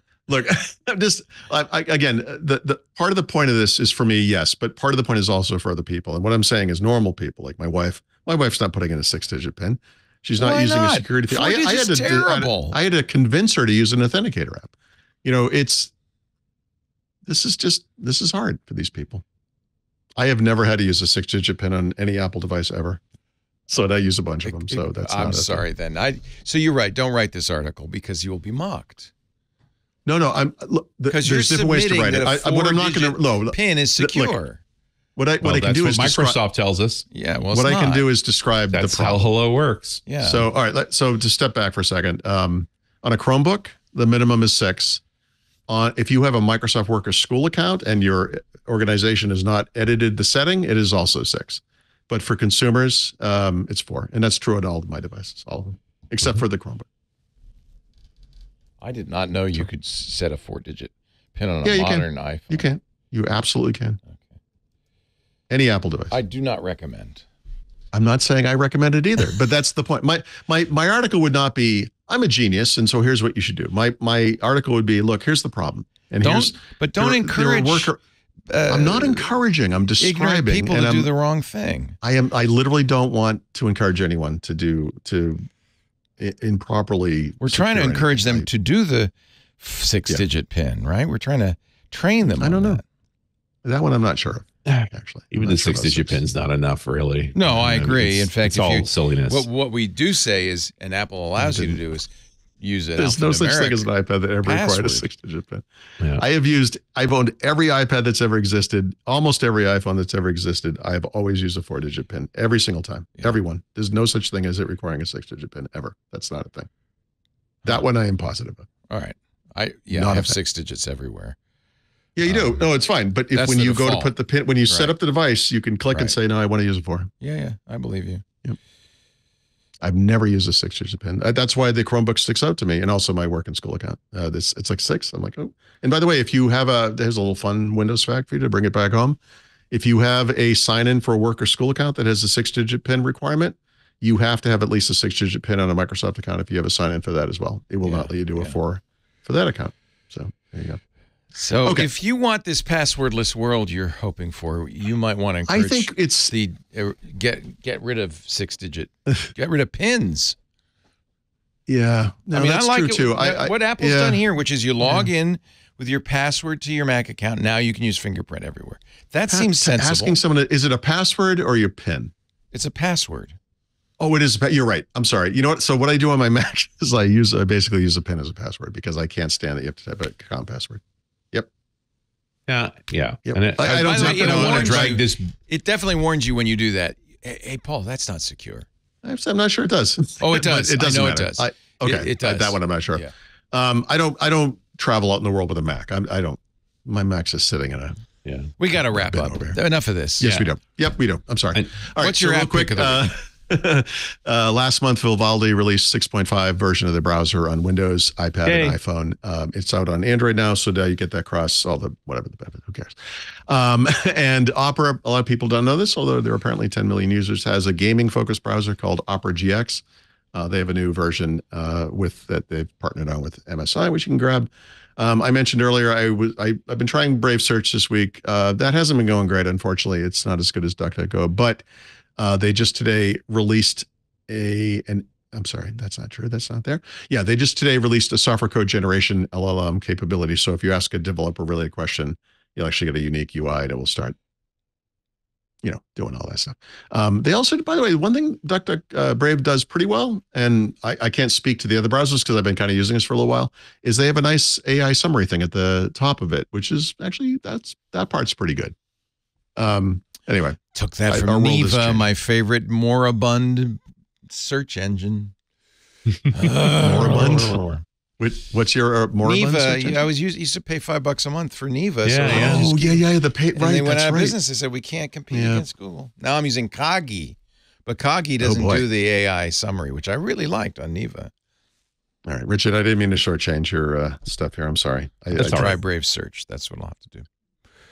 Richard, run as radio. Yes. New year, new stories. This is a show I've been chasing for a while because, boy, oh boy, it's hard to get anybody to talk about Active Directory these days. But because we're all using it, at least in the sysadmin world, running Windows servers. Jerry DeVore is a former premier field engineer. These are easily the smartest people that exist inside of Microsoft, which is why they got rid of them. These back in the day, if you were a larger company, you could get a premier support contract, and that meant you had access to this extraordinary group of people that worked out in the field making stuff work. And I loved interviewing PFEs because they had all the real world experience. You were struggling with your 1,000 seats of Active Directory. Here's a guy who's just deployed 100,000. He gave you the high bar. He still works for Microsoft. He's now called a cloud solution architect. But he's been writing this series on hardening Active Directory. Nice. So Active Directory is not a primary exploit for the Black Hats. It's a secondary exploit. First, I phish you. Right. Now that I've gotten you to load a chunk of code onto your machine, I'm now going to lateral into AD to be able to take control of other machines, right? I got to get off the client machine. I want to get up into the servers where I can persist. And so exploiting AD is important. And we can resist it because Active Directory can be quite robust. It's just that it usually isn't. People haven't done the work. And so Jerry walks us through some of these fundamentals of the mistakes we make and the efforts we need to go to improve this. And this really goes into the series that I've been working on about, hey, we don't have a lot of budget to buy new stuff, but the company still needs to be more secure. Like, what can we do? There's nothing to buy here. The software is free. This is configuration problems. If you just put the hours in, you can toughen up your IAD to the point where it's not an effective vector. And that's the essence of this whole story. Was everything we pointed to was free to download. They were just tools to monitor your configuration, just things to look at to realize, hey, we've turned on the security feature because it broke this app, but we haven't used that app in 10 years. And God knows we never turned it back on again. And up-leveling your functional level of Active Directory. You never knew why you wanted to do it. This is why. Nice. Wow. Yeah. I wonder where all of these PFEs went. Yeah, they're out there still, and I adore every one of them. They're all fantastic, but they've got they're advocates and architects and things like that. Yeah. But talk about people that fought the good fight and carried it back to the product teams to make them better. Yeah. Very nice. All right, what's next, my friend. We're counting on you. Well, we've done a few weeks of Scottish whiskey and some American bourbon. I was feeling bad for the Canadians, so I had to. So I when you see a whiskey called Bareface, it's Canadian, right? This and on the bottle may be hard to see in the camera, and certainly hard for a podcaster. There's slash marks on the bottle to the point where it cuts into the label. From the bear. I love it. From the bear, yes. Attention to detail. all bears, especially grizzlies, tend to mark trees for territory. In fact, it's known that they will, as they get older, they'll mark higher and higher on the tree just to let you know how tall they are, and why you should go somewhere else. Yeah. Like grizzly bears don't like people. They generally will stay away from them. If you manage to sneak up on a grizzly bear, that's on you. Don't do it. Don't do it at all. But that's not the cool part of the story. It's not just the name. Bareface is a very unusual whiskey. And for starters, it's a Canadian whiskey, which means it's not bound to a lot of rules. You know, Scottish whiskey has to be barley and all those sorts of things. American whiskey's got to be a certain amount of corn, and then it's got to be aged a certain way. The Canadians, we kind of do what we want. So the creator of this whiskey is a guy named Andreas Fostellini.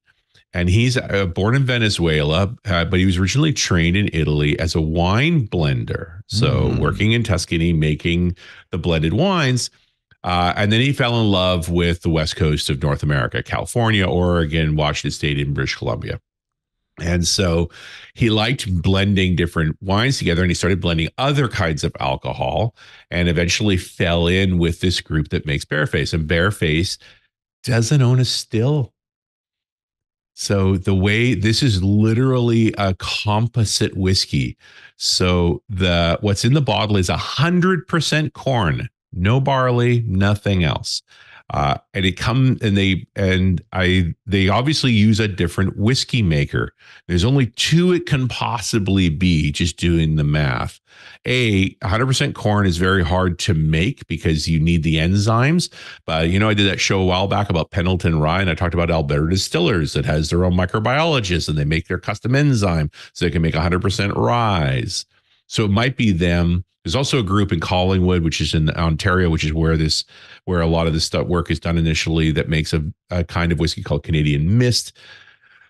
But the cool part about this is, okay, he's essentially ordered 100% corn whiskey aged 7 years in ex-bourbon casks. But from his perspective, that's the starting point. He's essentially made a sweet whiskey.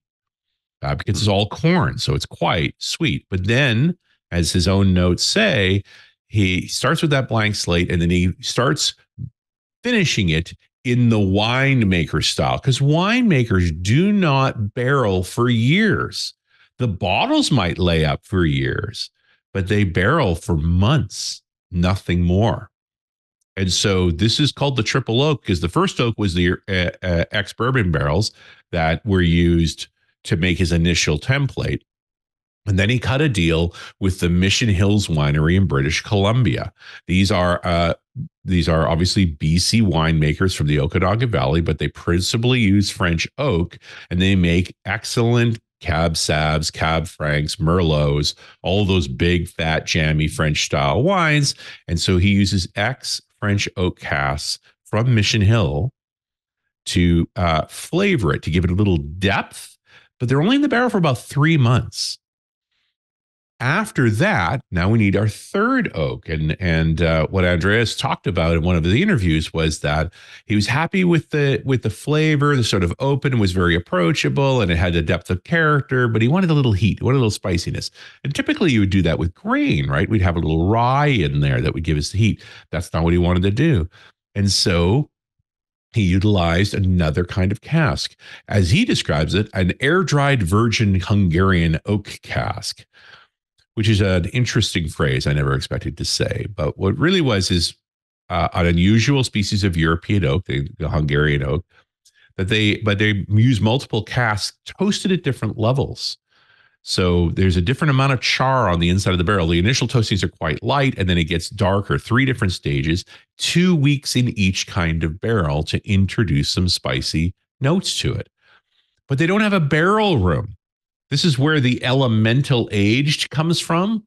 They actually have shipping containers, the big steel containers, TEUs, 8 foot by 8 foot by 20 foot, out in the British Columbian wilderness. Oh my God. Stacked with these barrels to finish this whiskey.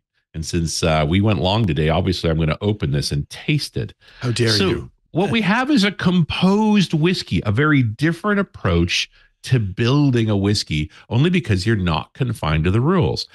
Only a 7-year-old, right? There's an awful lot of color there, but remember it lived in some wine casks for a while. The nose is very sweet. Like this is clearly corn and a little alcohol. It's only 42.5%, which is not that high for a whiskey per se. Do you find Jack Daniels to be sweet? Yeah, fairly. And would this account, or would this be similar or sweeter? This is sweeter. This is surprisingly sweet. Still got a nice amount of heat to it. And it does have a rich, there's something odd about this. It's unusual, but it's a drink. There's no two ways about it. And more importantly, $30. There you go. $30. I don't think can you get it in the US though? You can. Okay. But it's not in the big shops. Bevmo had a couple of them. They had one of the special editions called the Matsutake, which was actually aged with mushrooms. Weird. That's really weird, isn't it? Yeah. But they are starting to show up more and more in the US, and they show generally in specialty liquor stores. So they're doing direct sales. They haven't got the numbers for the big guys. So you're going to have to dig around for this. But also at $30, make it into a mixer, right? Right. Last Christmas, we were mixing this with a little apple brandy and making sort of a Christmas cocktail from it. You can have fun with this. It's a fun drink. The bottle's beautiful. It's very Canadian because they've just what Andres said is like, why are we going to comply with these rules that mean nothing to us? Let's go have some fun and make something different. And he pulled it off. Nice. Wow, what a story. Aged in shipping containers. Shades in barrels inside the shipping containers. Wow. Oh, a bloody raven just landed right in front of me and scared the snot out of me. It's like, whoa. Yeah, I think that's an omen. I don't want to say anything, but maybe that raven. Well, I've got the whiskey now, so never more. It's time to wrap up Windows Weekly. Paul Thurrott is at thurrott.com, THURROTT. I'm also full of 100% corn. So he's full of corn and aged in the not very sweet, not but the barrel, but somewhere. You can. Kevin, our producer, says they should call them barrels. Well, barrels. We'll submit that to Bareface. Barrels. They're in barrels. Paul's books, Windows Everywhere, and the Field Guide to Windows 11, available at leanpub.com. They are must purchases. Richard lives at runasradio.com. That's both for Run As Radio and the .NET Rocks podcast. And they join us every Wednesday, 11 a.m. Pacific, 2 p.m. Eastern, 1900 UTC for Windows Weekly. Now, we do it on a Tuesday. You can watch us do it live at YouTube, youtube.com/twit during the show. Of course, Club Twit members are watching live all the time in our Club Twit Discord. You can also listen at or watch after the fact, twit.tv/WW. There's a YouTube channel dedicated to Windows Weekly, but the best thing to do is subscribe in your favorite podcast client. That way you'll get it automatically. You can just listen or watch whenever you're in the mood. Our survey is up. If you haven't yet taken the survey, we want to get everybody who listens to all the different shows to respond so we get a good picture of who you are. It's shorter than ever, twit.tv/survey24. Don't wait too long. Get on in there and take that survey before the end of the month. We appreciate it. Thank you very much. It helps us a lot. And that's all I have to say. Anything you guys want to say? Just delete all security from your password manager and you'll be fine. Everything's easy. Turn it off. Automatically log in. Turn it off. I don't even know why you even have a manager, really. Just use the same password everywhere and the whole thing is easier. Just use exactly. Yeah. You know, they call it one password for a reason. Thank you. In fact, do 4 digits, 1, 2, 3, 4. It's easy. There you go. Yeah. You'll be good. Yeah. Well, mix it up. I mean, 4, 3, 2, 1. You could do that. Okay. Yeah. That's You want probably to live on the edge. That's I'm not fancy. good at math, but I think that's twice as secure. 1, 2, 3, 4, 5. Ooh. Oof. Stand back. That's like 25% more secure. Okay, we know who to listen to now. You might want to tune in security now for your next password There's a reason he doesn't have a co-host that's called me. Yeah. Just remember those Windows Hello pins are specific to the device. Yeah, that's, by the way, that's right. You're supposed to have a different one. That's exactly right. Yeah. Specific to the device. That is right. That's the point of the pin. Mm-hmm. That's why the pin's not as bad as you think it is, because it's except that people are people and they use the same pin on every device. Yep. And it's their birthday. Microsoft should be able to say, you know what? We know you used this pin before with this account. You can't use that anymore. They don't want to make it too hard. No, I know. Because then people wouldn't use it. Which begs the question, get rid of pins, use a biometric or a key or something. You got the biometrics, use it. Yeah. Thank you, Paul. Thank you, Richard. Have a wonderful week. We will be right here January 17th for our next Windows Weekly. See you then. Hey there, I'm Micah Sargent from Twit, and you may be asking a question. What in the world do you do if you want to thank that hard-working team of yours? Well, why not gift them a Club Twit corporate subscription? Oh, and here's a secret. You'll be benefiting yourself too, because you will be able to keep your team informed and entertained with podcasts covering the latest in tech, so they'll always stay up to date. With a Club Twit subscription, they're going to get access to all of our podcasts ad-free. They'll get access to the members-only Discord server where they can chat with fellow Club Twit members and all of us here at Twit, and exclusive shows like Hands on Mac, Hands on Windows, and the Untitled Linux Show. Go to twit.tv/clubtwit and look for corporate plans for complete details.